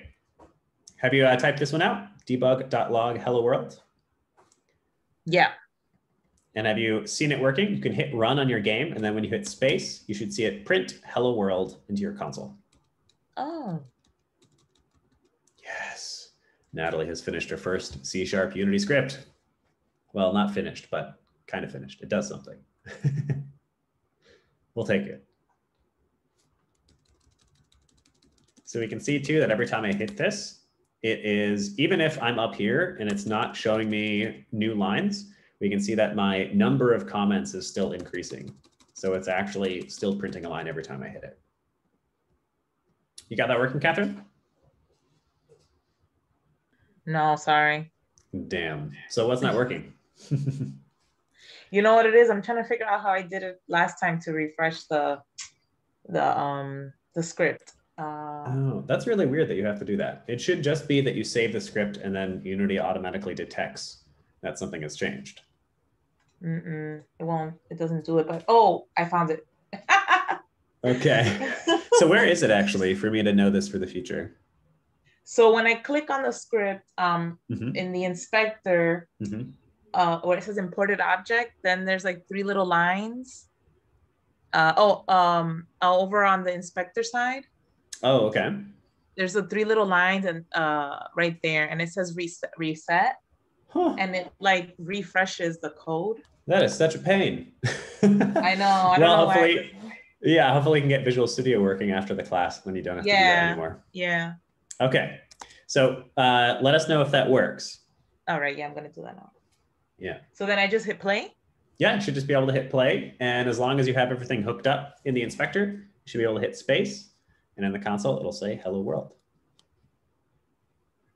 All right. Play. Okay. I got it. Yay! Celebrate! Okay. So it printing hello world is wonderful, fantastic, but this is a video game. We want Mario to actually jump. Now we have my jumper already hooked up. And if we look at the jumper script, we can see that the function that would actually make him jump is just called jump. So whenever we want to activate a function, whenever we want it to actually happen, I showed you guys how to do that already. You actually just type the name followed by parentheses and a semicolon. So if I had, you do not need to type this. I'm just going to do this as an example. If I had an example function and it like did some stuff, do some stuff. And I want to do that stuff in my update. Whenever I hit the button, I literally type example function. And Unity now knows that I want to call or execute this function during this moment. So this is when I create the function and tell it how it should exist and what it should do whenever it gets called or executed. And this is how I actually call or execute it. So this will now actually do some stuff. If this were not here, no stuff shall be done. So if that's the case, what do we have to type here to make Mario jump? My jumper. My jumper. Jump. Dot jump. Look at that. You skipped a step. I assumed you guys would tell me to type jump. But remember that the function jump is not inside of the player controller. It is instead inside of the jumper. So my copy of the jumper is currently named my jumper, right? That's the copy that's attached to Mario. So if we want to use that thing to do anything that it knows how to do, in this case, literally only jump, I can just say my jumper dot whatever function we want to call. In this case, jump. So my jumper dot jump. And now if I hit run and I hit space, once it finishes loading and everything, oops, Mario will now jump. Wow. Okay. So everybody should go ahead and get your jumper working.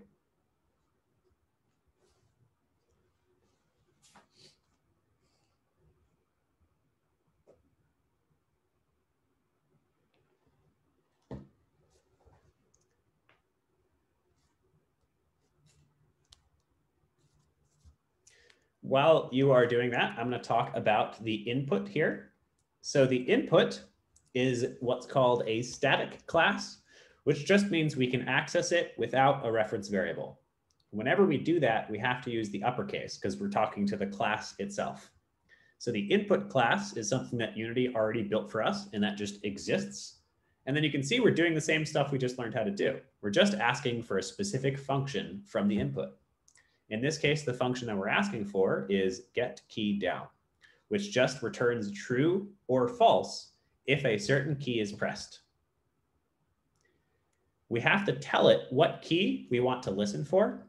So we're going to use another static class called keyCode that Unity has available to us that has a variable in it called space.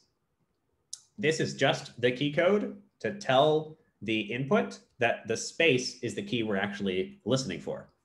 So what this winds up effectively doing is just, is space pressed, with an if statement, a conditional. So if space is pressed, then we're going to go in here.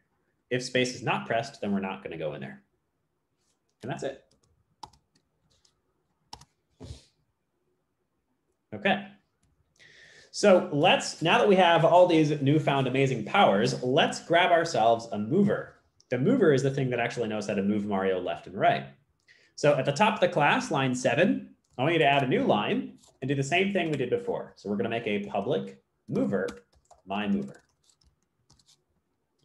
A public mover, my mover, on a new separate line. I think we actually don't need the start method for this class, but we'll leave it for now. Public mover, my mover. Now, the mover is a little bit more complicated than the jumper. If we open up the mover for ourselves, we'll see a bunch of stuff in here. But even though this is a little bit scary and intimidating for us, we can see that if we scroll down, it has one main function, just like the jumper. In this case, it has a function called accelerate in direction. The mover knows how to move the character towards a direction, and all we have to do is tell it which direction to actually move. So functions, you'll notice, this getKeyDown function takes in what's called a parameter, or a value, to change how the function actually operates. You do not need to type this. I'm going to do this as an example. If I made a public example function again, and this example function says int number1 and int number2, and then this thing says return number1 plus number2. First of all, what does this function actually do? Here, I'll do it here. This will make it a little bit clearer.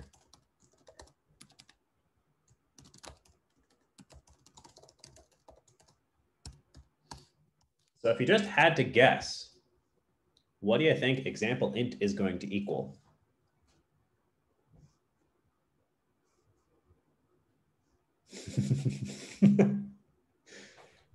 Three or five? I don't. Natalie, not quite.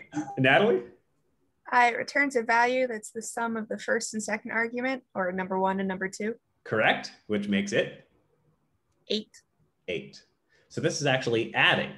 And we can see that. We know that that's true because we're looking at the opening and closing brackets. We know that everything inside of those opening and closing brackets, even if there were a million of these, whoops, I just broke my stuff. Oh gosh, hold on, hold on. Even if there were a million lines, it's going to run through every line, right? Just every line, line by line, is going to happen whenever I call or execute this function. In this case, there's only one line, and all it does is adds number1 plus number2. So our 3 plus 5 is going to happen. Example int is going to be 8. This right here, when I declare my function, is how I say, hey, whenever this function gets called, I'm going to need some information. And in this case, the information I need is 2 integers. One integer called number1 and one integer called number2. And then we're going to add those two numbers together. So that is how getKeyDown knows which key we're actually pressing, because we're telling it that. So in the future, when we want to listen for left input, for the left key, somebody tell me what I'm going to do. Somebody tell me what I'm going to write in this if statement. Input. Okay, input. Get key down. Get key down. Open parentheses. Yep. Key code. Key code. Dot. Well, do we want to use A? I'll help you out here. Yeah. I'll help you out here. So I could do .a if I wanted to use WASD. I can also do left arrow is literally the left arrow key. And then I use my opening and closing brackets. So this now is a block of script that will allow me to listen for when I hit the left key. Now, because we're running out of time, I'm going to jump forward here. Normally when people write script and they make a mistake, I let the mistake happen so that we can see how to fix it in the future. But we only have about 45 minutes and I want to get you guys to a playable state with the game. So one thing to point out here is this term get key down. It's something that you'll become more used to as you program in engineering more, but get key down is actually only going to happen once when we press the key. So I'm going to press the key down and Mario's going to jump one time. He's not going to keep jumping. What does that mean for moving though? It's only going to activate one time. Yeah, he can kind of go like this, right? He's not going to go far enough. So what we actually want is a different version of the same function called just get key. Get key means just, is it currently pressed? So because I'm holding the left key, he'll now keep moving to the left because it's continually checking if it is currently pressed. Get key down only checks, was it just pressed? All right. So this is where we're going to use our mover from the myMover that we added earlier. We're going to say myMover dot. Remember the name of that function that we looked up in the mover? And if you don't, why don't you check your mover script?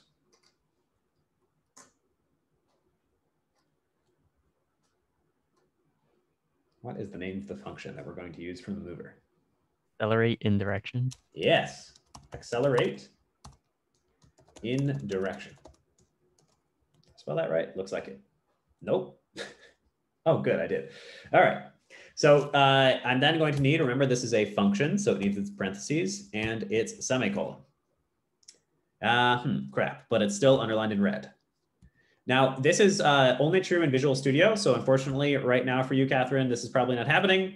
But if I hover over this, it will tell me why it's red, what's wrong. And it says there is no argument given that corresponds to the required formal parameter direction of mover.accelerate in direction. Now, I know that sounds like a little bit of jargon, but the one term to pull out of that is a parameter. Do we remember what a parameter actually is from our example? Basically the input. The input, what is the input here for our accelerate in direction? A vector2. A vector2 called direction is a direction. Accelerate in direction needs to know which direction to actually accelerate. So the reason that it's red right now is because it doesn't know what direction to accelerate. And it's like, what do you want me to do? So we have to actually give it what's called a vector2, which is an indication of direction. A vector is essentially an arrow in space pointing in a direction. And with a vector2, we can declare an X and a Y. So if I wanted to have a 45 degree, I would have an X and a Y of 1. And that would wind up with, you can imagine kind of like if I'm looking at a graph, that would wind up with a point at 1, 1. And then from 0 to 1, that winds up with that 45 degree angle I'm talking about. So if we want to just move it to the left, we're going to need what?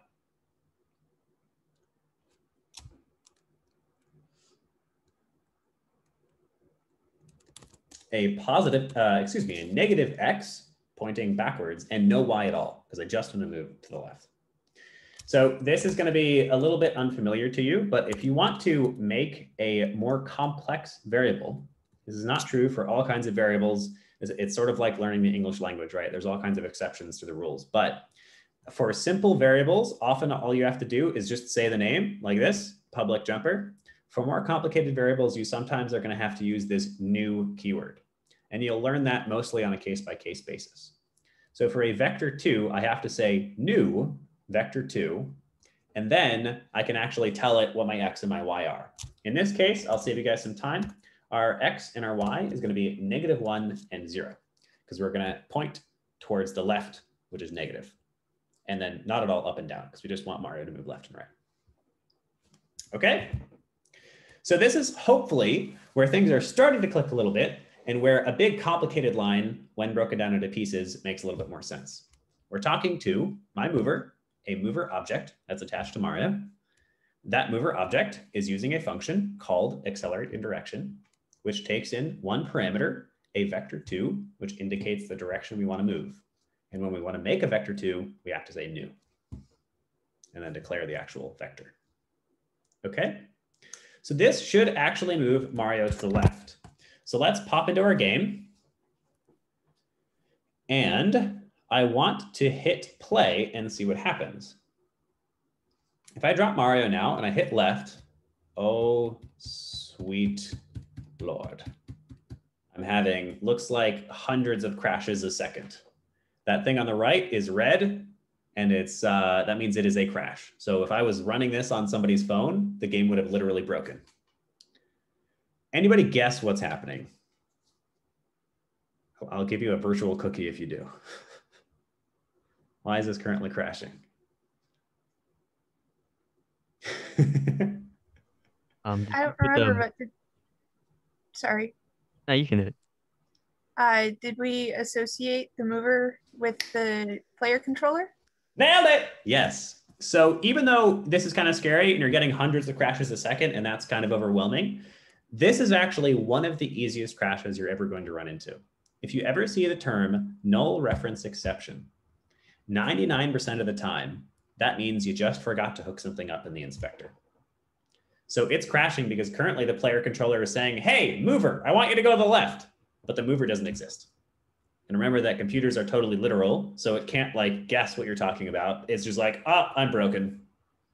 So on our player, all we have to do here, and make sure your game is not running. So the main reason to do the color thing that I pointed out, if your game is running and you make changes in the inspector, they will not always be saved.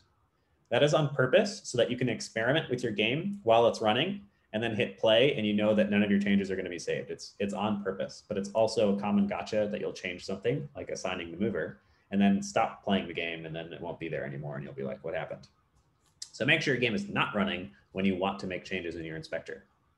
So we now have our mover. We can see it is none, which is why we're having crashes. All we have to do is drag and drop our mover into that empty box and then hit play. And if I hit left, Mario will fly off into the sunset in a beautiful little spin. Wow. All right. So I'd like everybody to get to the point where Mario flies off, and then I will keep talking. I'm just going to keep having him fly off until you guys do that. Jump. Oh yeah, we made space jump. Space. Wow. And I can leave this script up too if anyone needs that.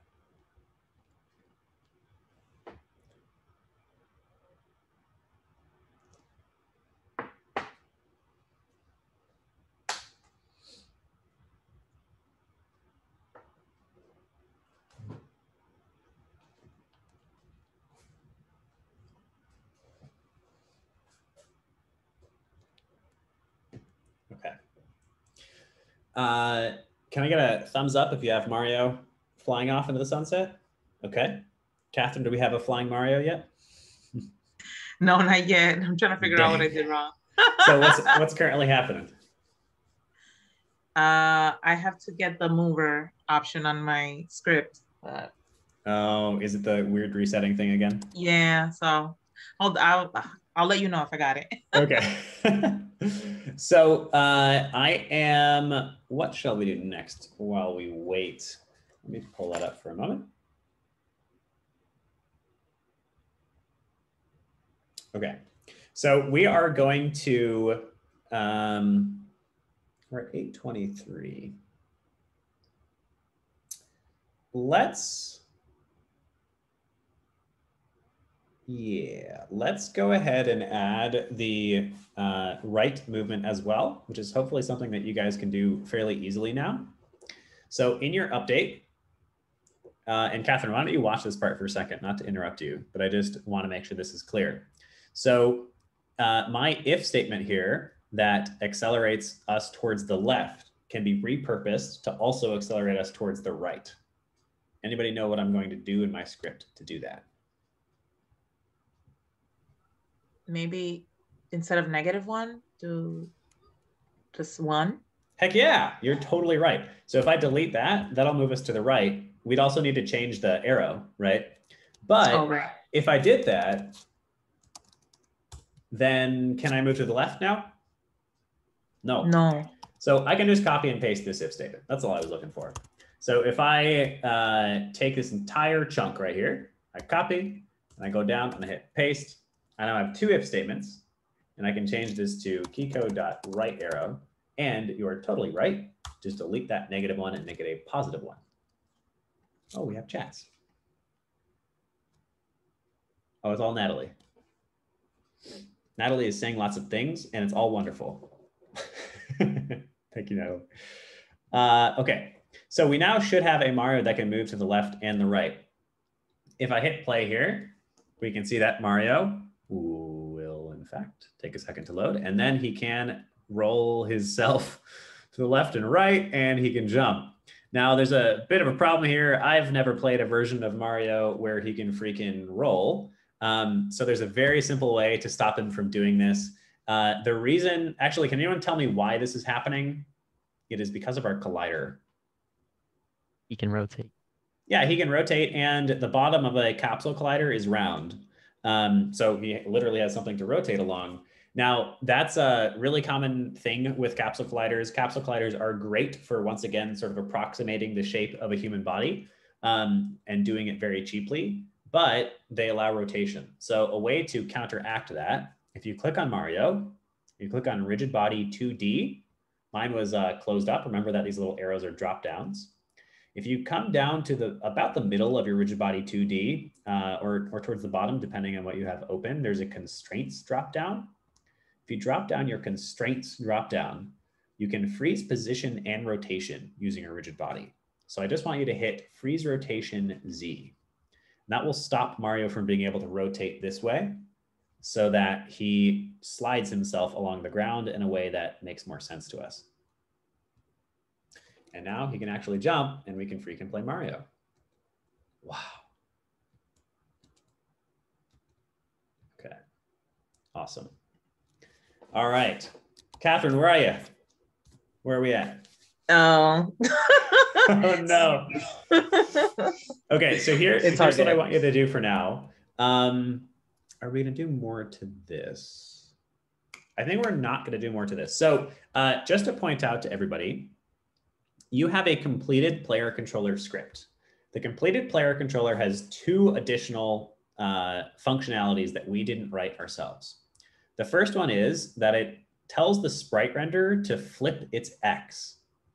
So if I look at Mario, under his sprite render, he actually has a flip button for both the X and the Y. And if I flip his X, he looks the other way.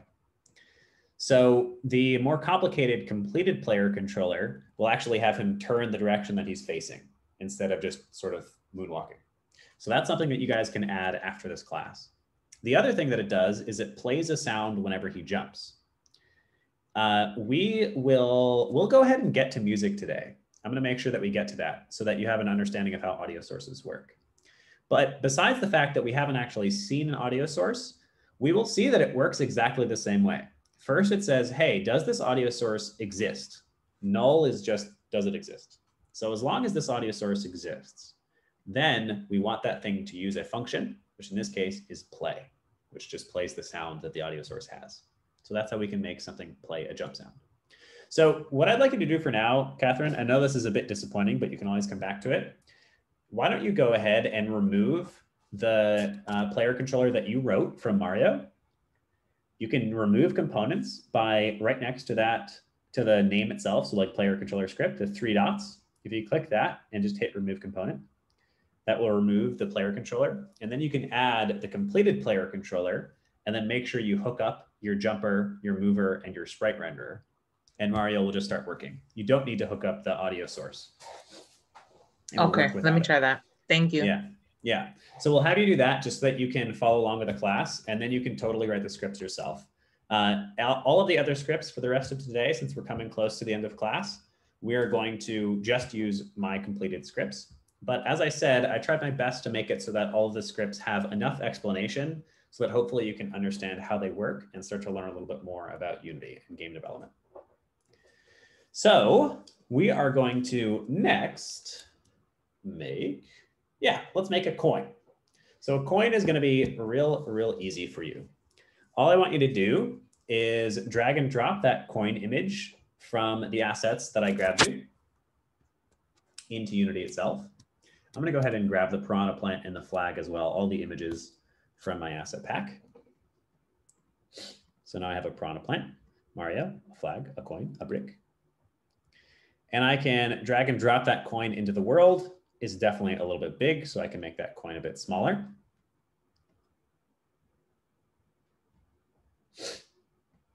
And I can put that coin somewhere that I want to collect it.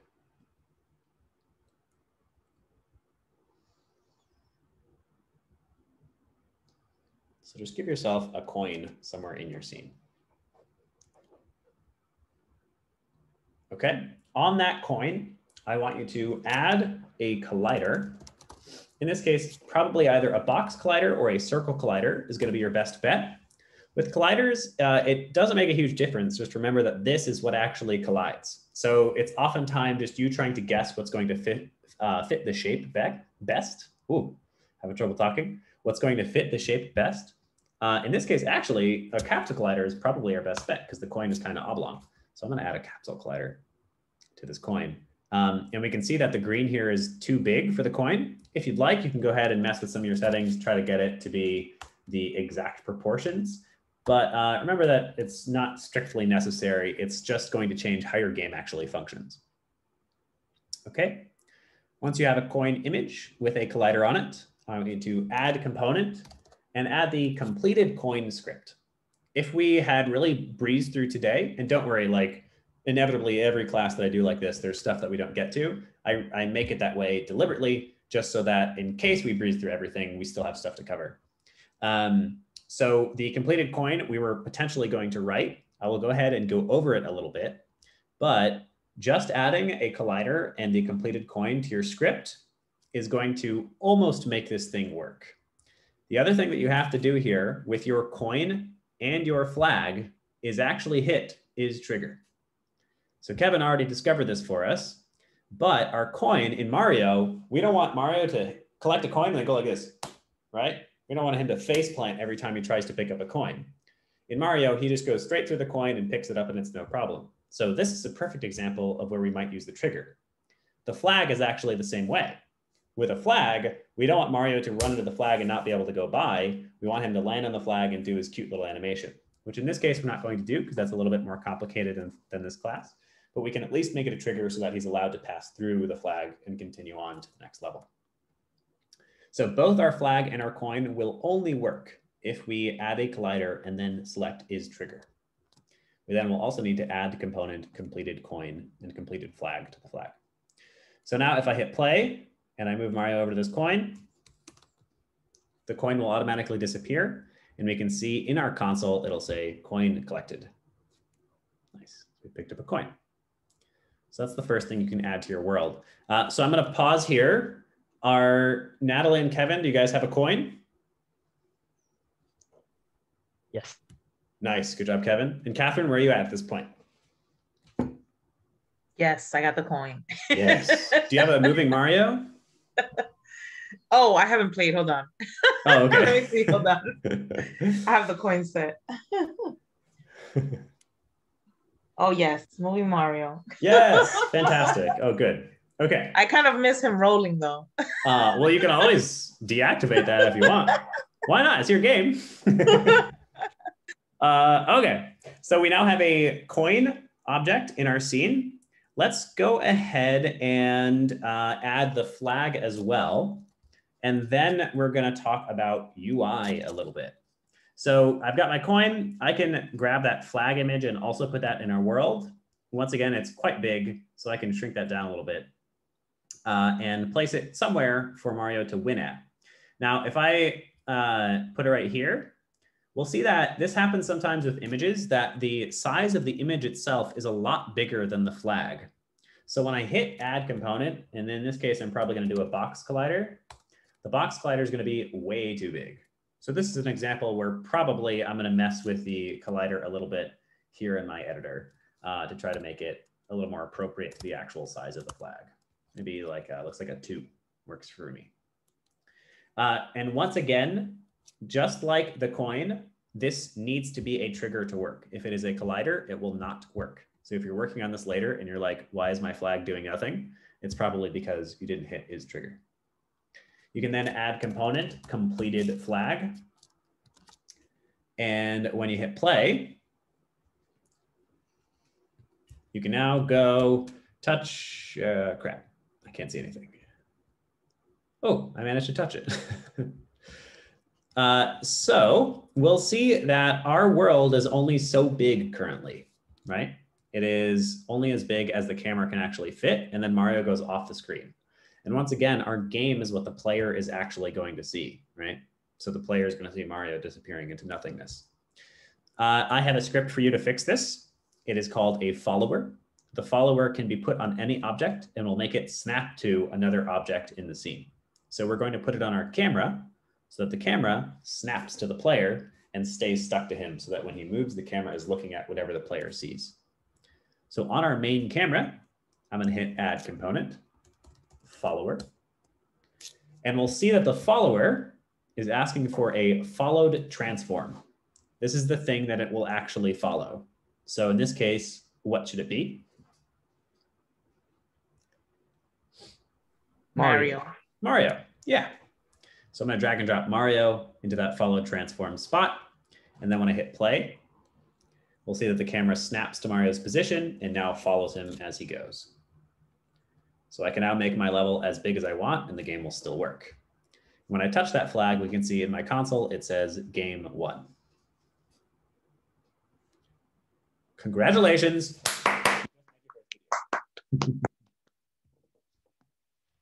Okay. So we have a functional flag and a functional coin and a Mario with a camera. Is anybody having issues with any of those? Is that all working for you? Great. So what you're experiencing a little bit of sort of both worlds here. I want to impress upon you that the coding that we just did really is a massive part of game development, period, no matter what you do, pretty much. That is you can look at it as an unfortunate reality. It also, though, is sort of unlimited power because you're getting into the heart of the computer and telling it exactly how you want it to operate.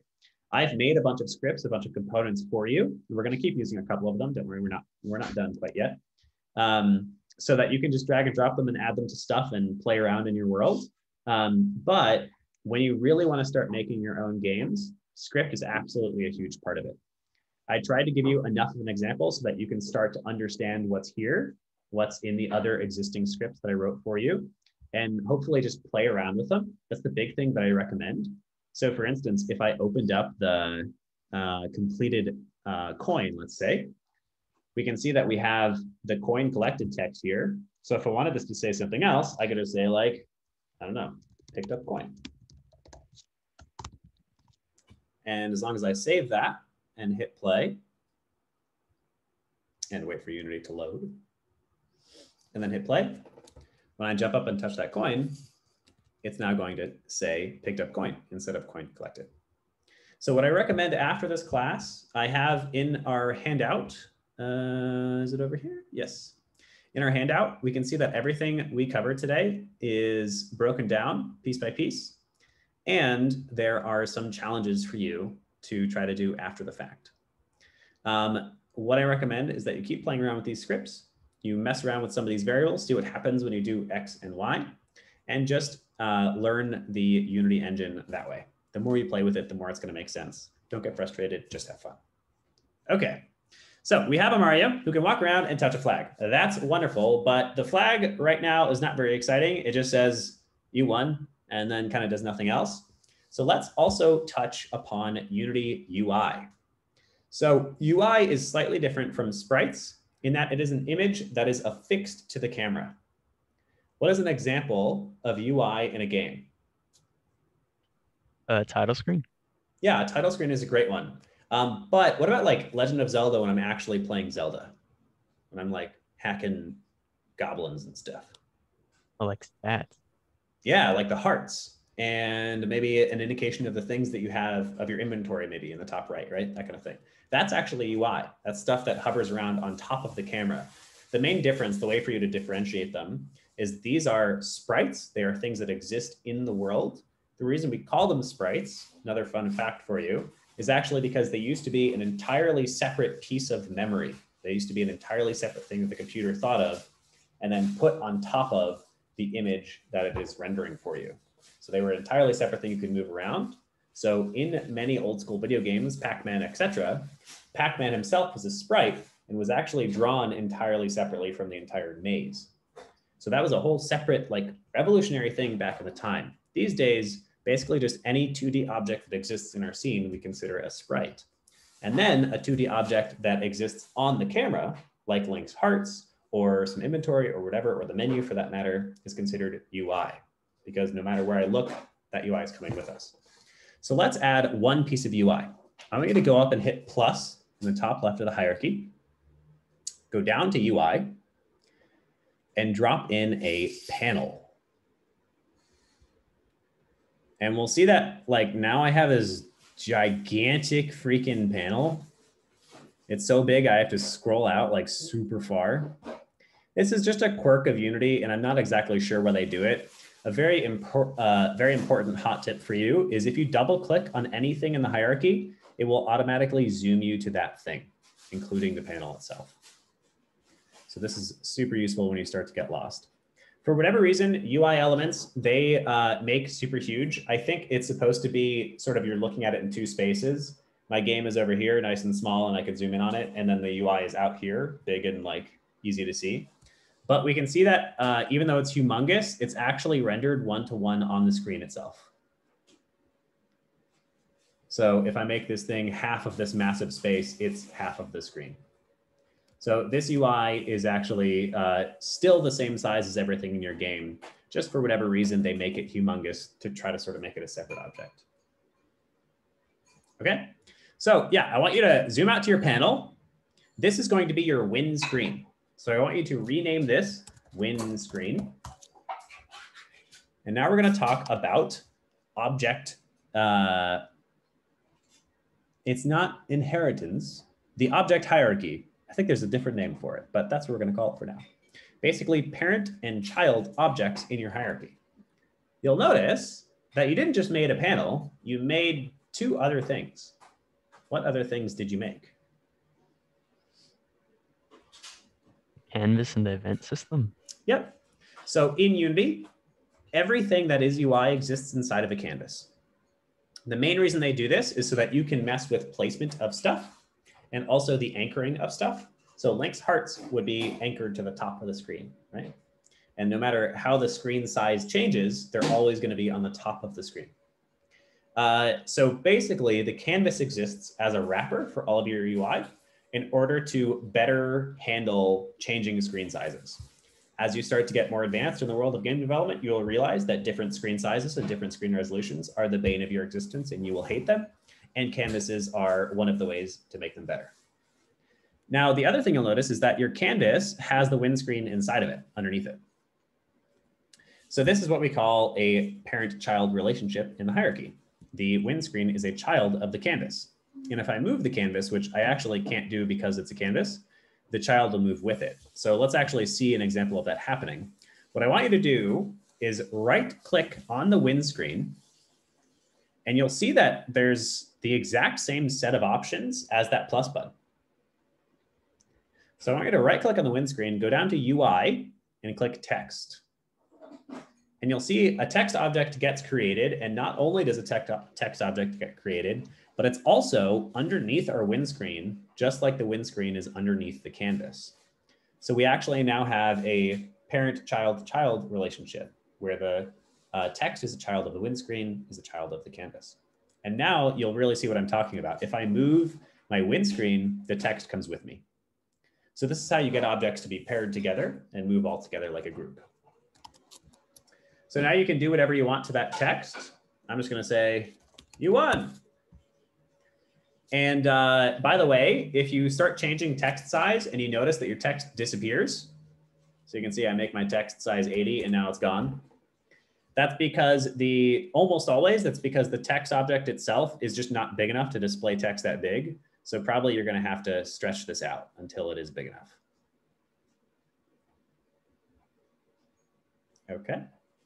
Now, just like any other component, there's lots of settings here available for you to mess with. So I'm going to actually change the alignment of my paragraph to be center middle.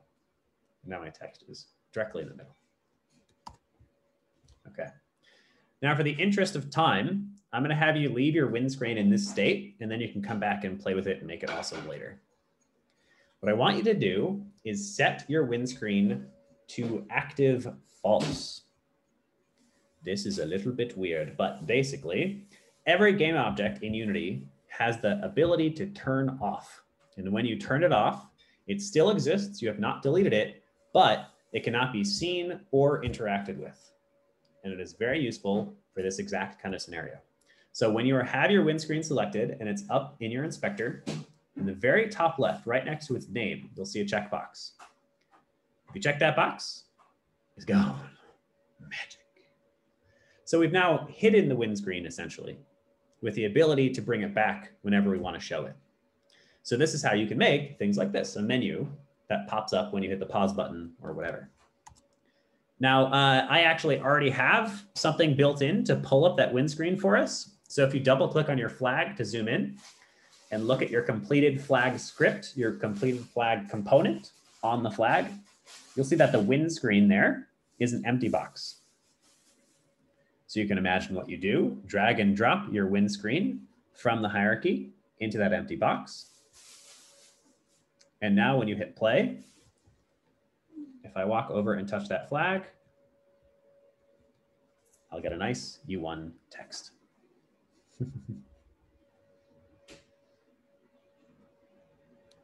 All right.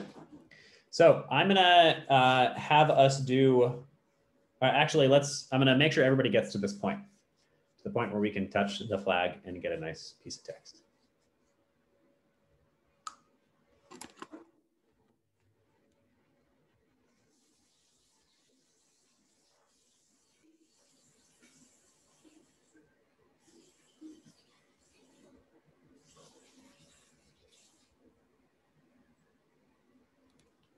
All right. Thumbs up if you have a flag you can touch. It shows a thing. Catherine, where are we at? Do I have to move the do I have to move it to the flag, the windscreen?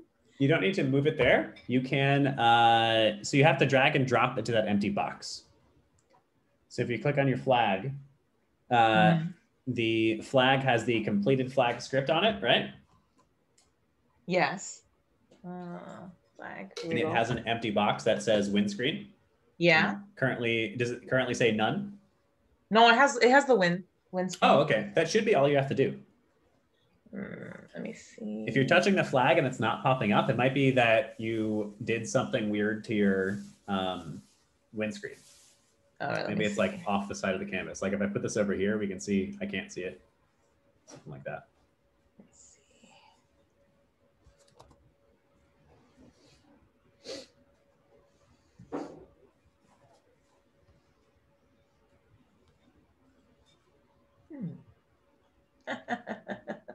Did you get it? No, but Mario fell off the block and he just kept going down.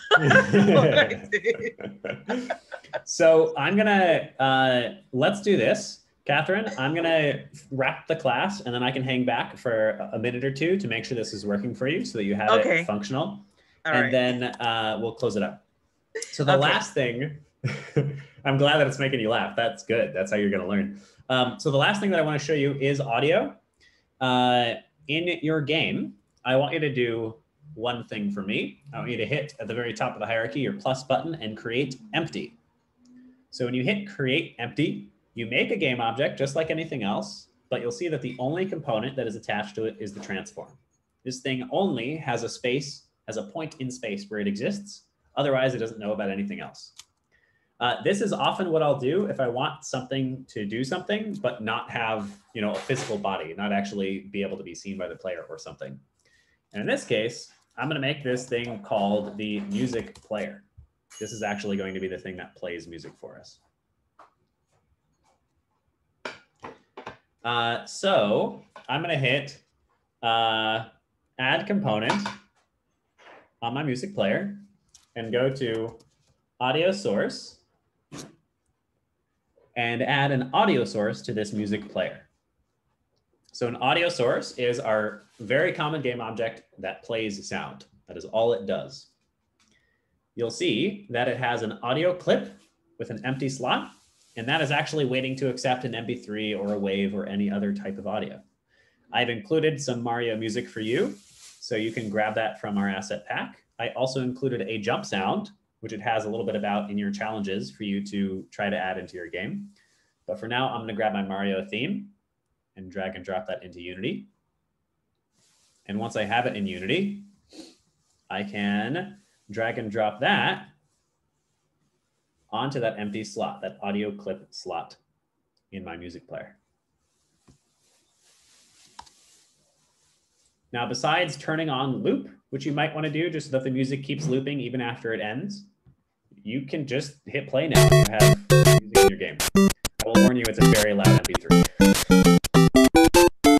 You guys can't hear because I didn't turn it on, but it's great.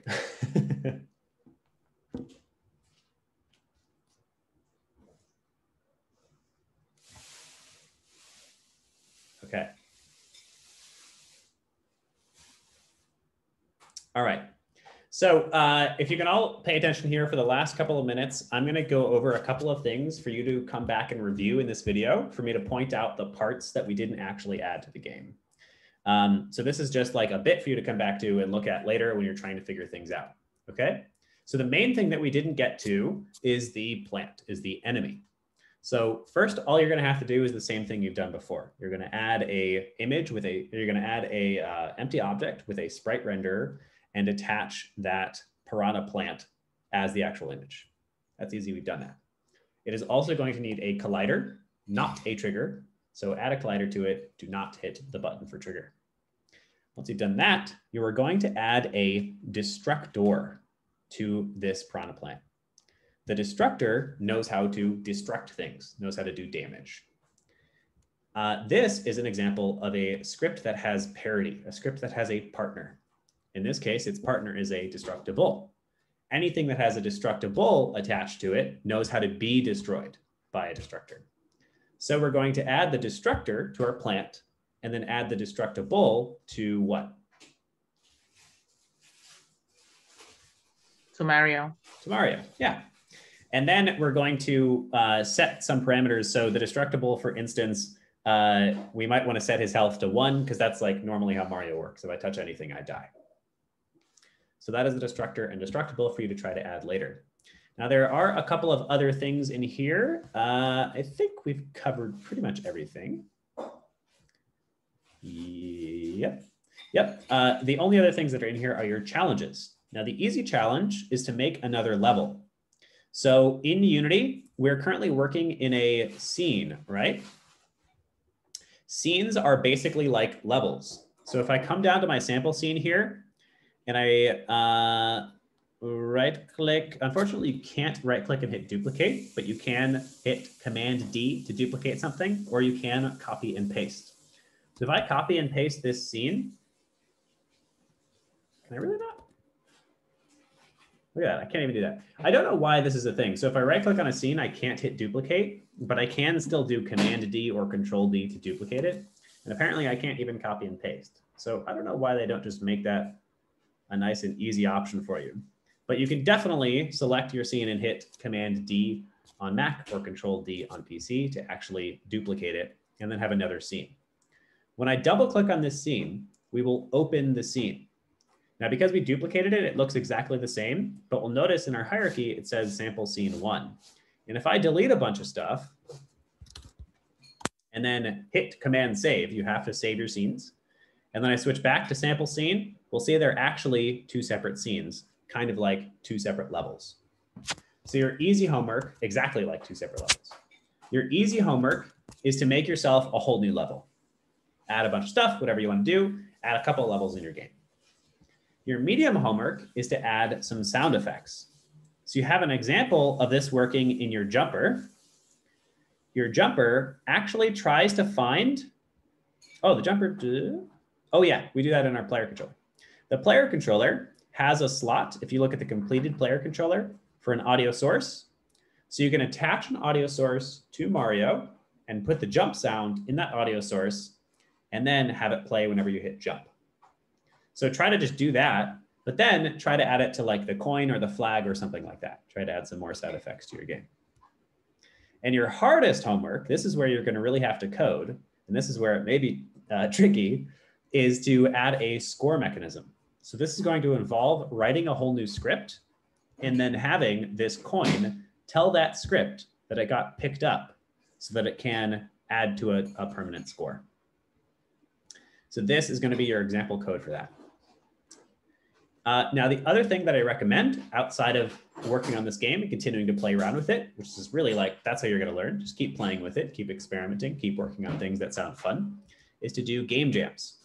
Now, depending on your skill level, game jams may be a little bit beyond you, but you could get ready to do a game jam in just a month or two. Pretty easy. Has anybody heard of what a game jam is? Yeah, I've heard of it before. What's a game jam?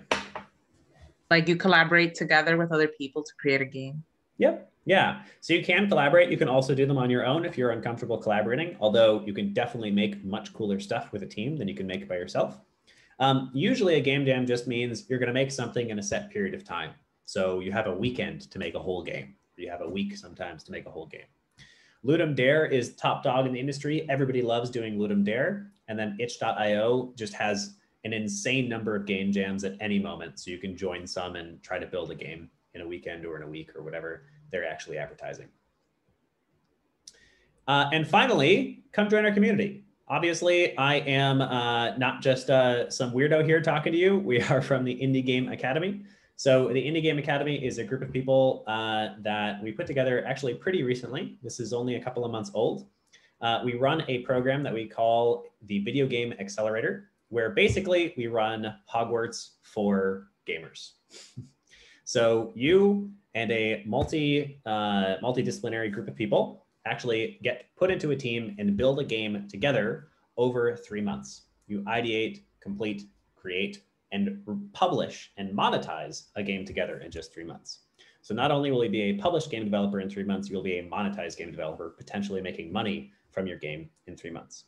The whole point is that we are trying to teach you how to run an indie studio. And what I often say to my students is if you leave this program and feel like just maybe you could start your own indie game company, then I have succeeded.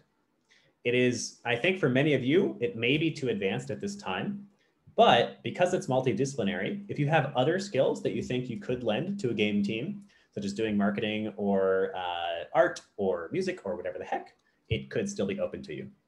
So what I'm going to do is, first of all, definitely stick my Discord link. Do I have a thing? I do have a thing. I'll stick the Discord link here into the chat window. So this is now available to you because you have taken the class with us. I don't let anybody in, but I do let people in who take any kind of course with me as long as I think you're cool. So you guys are now welcome to come join the Discord. We're a bunch of goofs. We call ourselves the Wizards of Joy, so you know that we're fun. So all kinds of support there, all kinds of community. Definitely just come and join, totally free. If you have any problems with this course, for instance, with trying to keep working on this game after today, we'll be there to help you out. In addition, if you want to hear about future courses, we try to do one of these every month. So if you want to hear about future courses, this is our email sign up if that's interesting to you. And then finally, if you are interested in learning about the, let me grab the link. If you're interested in learning about the Indie Game Accelerator, which starts on April 26th. So if you're even a little bit interested, definitely reach out to talk to us about the program. Here is the website for you to learn more about it. All of these things are also in your document handout. Okay, so that is everything that I have for you. That's my whole spiel. Before I say goodbye, does anybody have any questions or anything for me? And Catherine and anybody else can definitely stay if we have anything to fix. No, I just wanted to say thank you so much. Of course. Yeah, this was fun. I love your enthusiasm for teaching. Thank you. Yeah. I started doing this just Unity boot camps for somebody else, teaching somebody else's program in Unity. And I love that stuff. That's great too. But what I had the most fun with was the last 2 weeks when people got to build whatever they wanted to build. And just seeing the like intense creative power of somebody who's just learned to build a video game is what got me super pumped, and is why I started IGA, the Indie Game Academy, and why I do classes like this, and why I do the much bigger, that course is my baby, a 3-month program where, I mean, as I said, you basically go to Hogwarts, you get sorted into a friggin' house. You're either house rogue, house cleric, house warrior, or house ranger. We'll see which one you are. And they all compete for the house cup. Last cohort, house ranger stole the house cup. So we'll see who steals it, who wins it this time. Yeah, definitely. I am happy to have you here. Thank you, all of you, for being sweet and good. This was honestly one of the easiest ones I have had. There have been ones when I'm like muting people. I don't think I've ever had to kick anyone before, but it definitely gets a lot more stressful than it was tonight. So thank you for being good students. Okay. So yeah, I'm gonna say goodbye. Anyone who wants to take off can. Anyone who wants to fix any problems they got can definitely chill. I encourage you to come join our Discord. I encourage you to join our email list, and I definitely encourage you to apply to the Indie Game Academy. I freaking love that program. Okay. All right. So Catherine, do you have anything you want to try to fix? Yeah, I'm gonna just hop on this computer real quick with on the Zoom so I can share my screen. Perfect. I am gonna eat a pretzel. Okay, no worries. Anybody else have stuff they wanna fix? What about the infinite jumping? Oh, because you can jump forever. Yeah. Wow. Actually, okay. Well, I'm still recording. This is great. Anyone who had infinite jumping, I forgot about a component that I wrote for you called the ground detector. So on your player right now, he doesn't know when he's touching the ground, so he's allowed to jump no matter what. If on your player you add the ground detector script, which I included for you, he should only jump when he's not touching the ground, when he is touching the ground, excuse me. Let me actually confirm that that works. I'm hearing somebody play.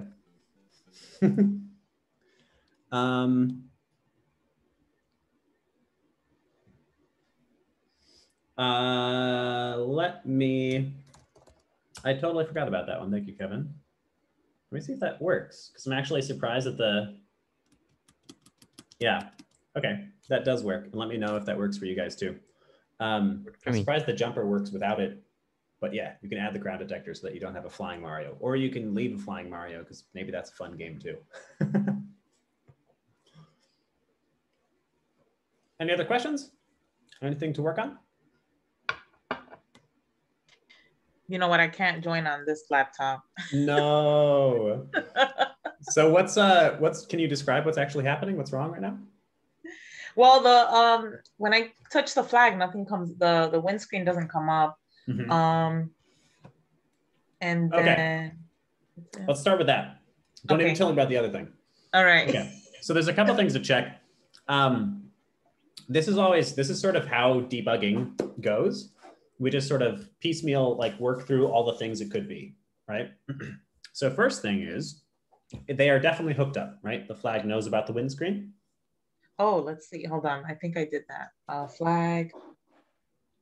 Yeah, I did the completed flag script, and then I added I attached the windscreen. Yes. Great. Okay. Second thing to check is when you set your windscreen to active, when you hit that checkbox and turn it on, does it look correct on the screen? It looks correct, but it's not by the flag. I don't know if I should move it over. So, but you can like see it on the screen and everything. Yeah, I can see it. Okay, so I'm actually surprised it's not working then. Let's see, what else could I check? It does make it harder if I can't see your screen. I know. So like on the game itself, in the game window, you can definitely see that windscreen showing up. When I clicked on it, selected it, yes. When you hit the check mark on. Yeah. Mm-hmm. Okay. I don't know. That sucks. I wish I could share the screen with you. No, it's all good. Usually it's just something silly, but like, you know, it's hard for me to even consider what could be silly without being able to look at your screen. Yeah. If you hit, Yeah, I don't know. Why don't we try this actually? This is good. This is good to learn some debugging. So if you go into your flag, Yeah. oh, we actually already have that. In your console, when you touch the flag, is it saying Yeah. you won? Point collected. Oh, sorry, no. That's what it's up now. Let me go and see. Hold on. So if Let you me touch the play. flag, it should still say like you won or whatever we wrote in there. Let me play it. Hold on. Oh. Okay. Oh, by the way, a hot tip for that.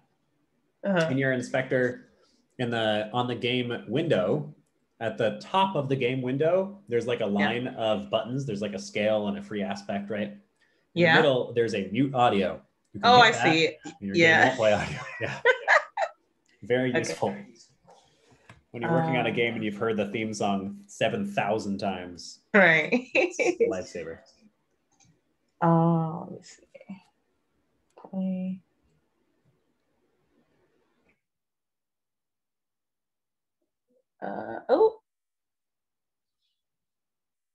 Oh, you know what? It didn't come up. The that you won. Oh, that's perfect. Great, because that means that the entire script is not working. Oh. And it has. The reason that that's good, we're narrowing down the problems, right? The reason that that's good is it means that the windscreen is set up correctly and like everything there is good. So we don't need to worry about it anymore. But obviously the script is for some reason not firing. My guess is you didn't attach a collider to your flag and or you didn't set it to be a trigger. Oh, maybe. Let's see. So your flag needs a collider and that collider needs to be set to be a trigger.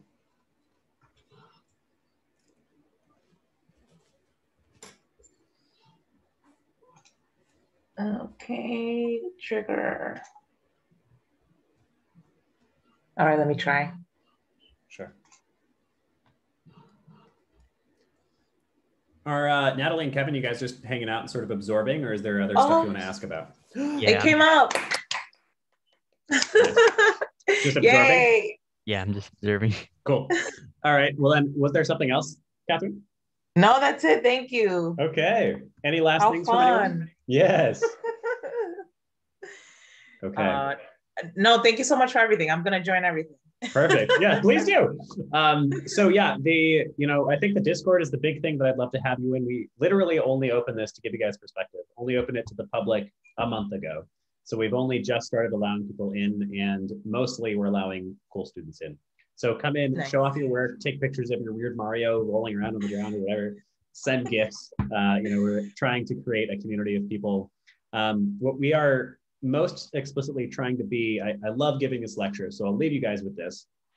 Games I view, first of all, as just this next powerful, wonderful art form. They are still relatively unexplored compared to movies, books, all of those other ones. They've had such a short period of time where they've actually existed. And so therefore there's so much that is still unexplored, uncreated in the world of games. So that by itself is exciting. But the other thing that I find more fascinating about games is that they're basically the study of human motivation. They're basically the study of how do I get somebody to do something that they totally don't have to do? Like, why is Mario going to get the flag? Who cares? And we typically use the motivation of fun, right? We typically use just like, this is fun, so I'm going to keep doing it. But there are so many other parts to that. Accomplishment, socialization. There's so many other parts that actually lend to gamification and making a game interesting. So because it's the study of human motivation, they have a tremendous level of power. And we've seen a lot of that in companies like Facebook, who use it sort of abusively to try to get you to stay on the platform. And then other systems that use it better. One of my favorite examples is Wikipedia. They have their moderators spending hours and hours a day moderating and protecting that content, not because they're getting paid or because they're getting recognition, but because they're freaking protecting the knowledge base of the human race because they're gamified. So I view games as an incredibly powerful art form. And with great power comes great responsibility, right? We all know that one too. So the Wizards of Joy and the Indie Game Academy, yes, it's about learning to make games. Yes, it's about building games together, but it's also about trying to positively impact the world with our games, even if that's just making somebody smile. All right. So hope to have you all there. See you there. And thank you for coming. It's been a good one. Thank you. Yeah. You. Have a good night. Nice to meet you. Adios. Nice to meet you. Stay safe, everyone. Bye.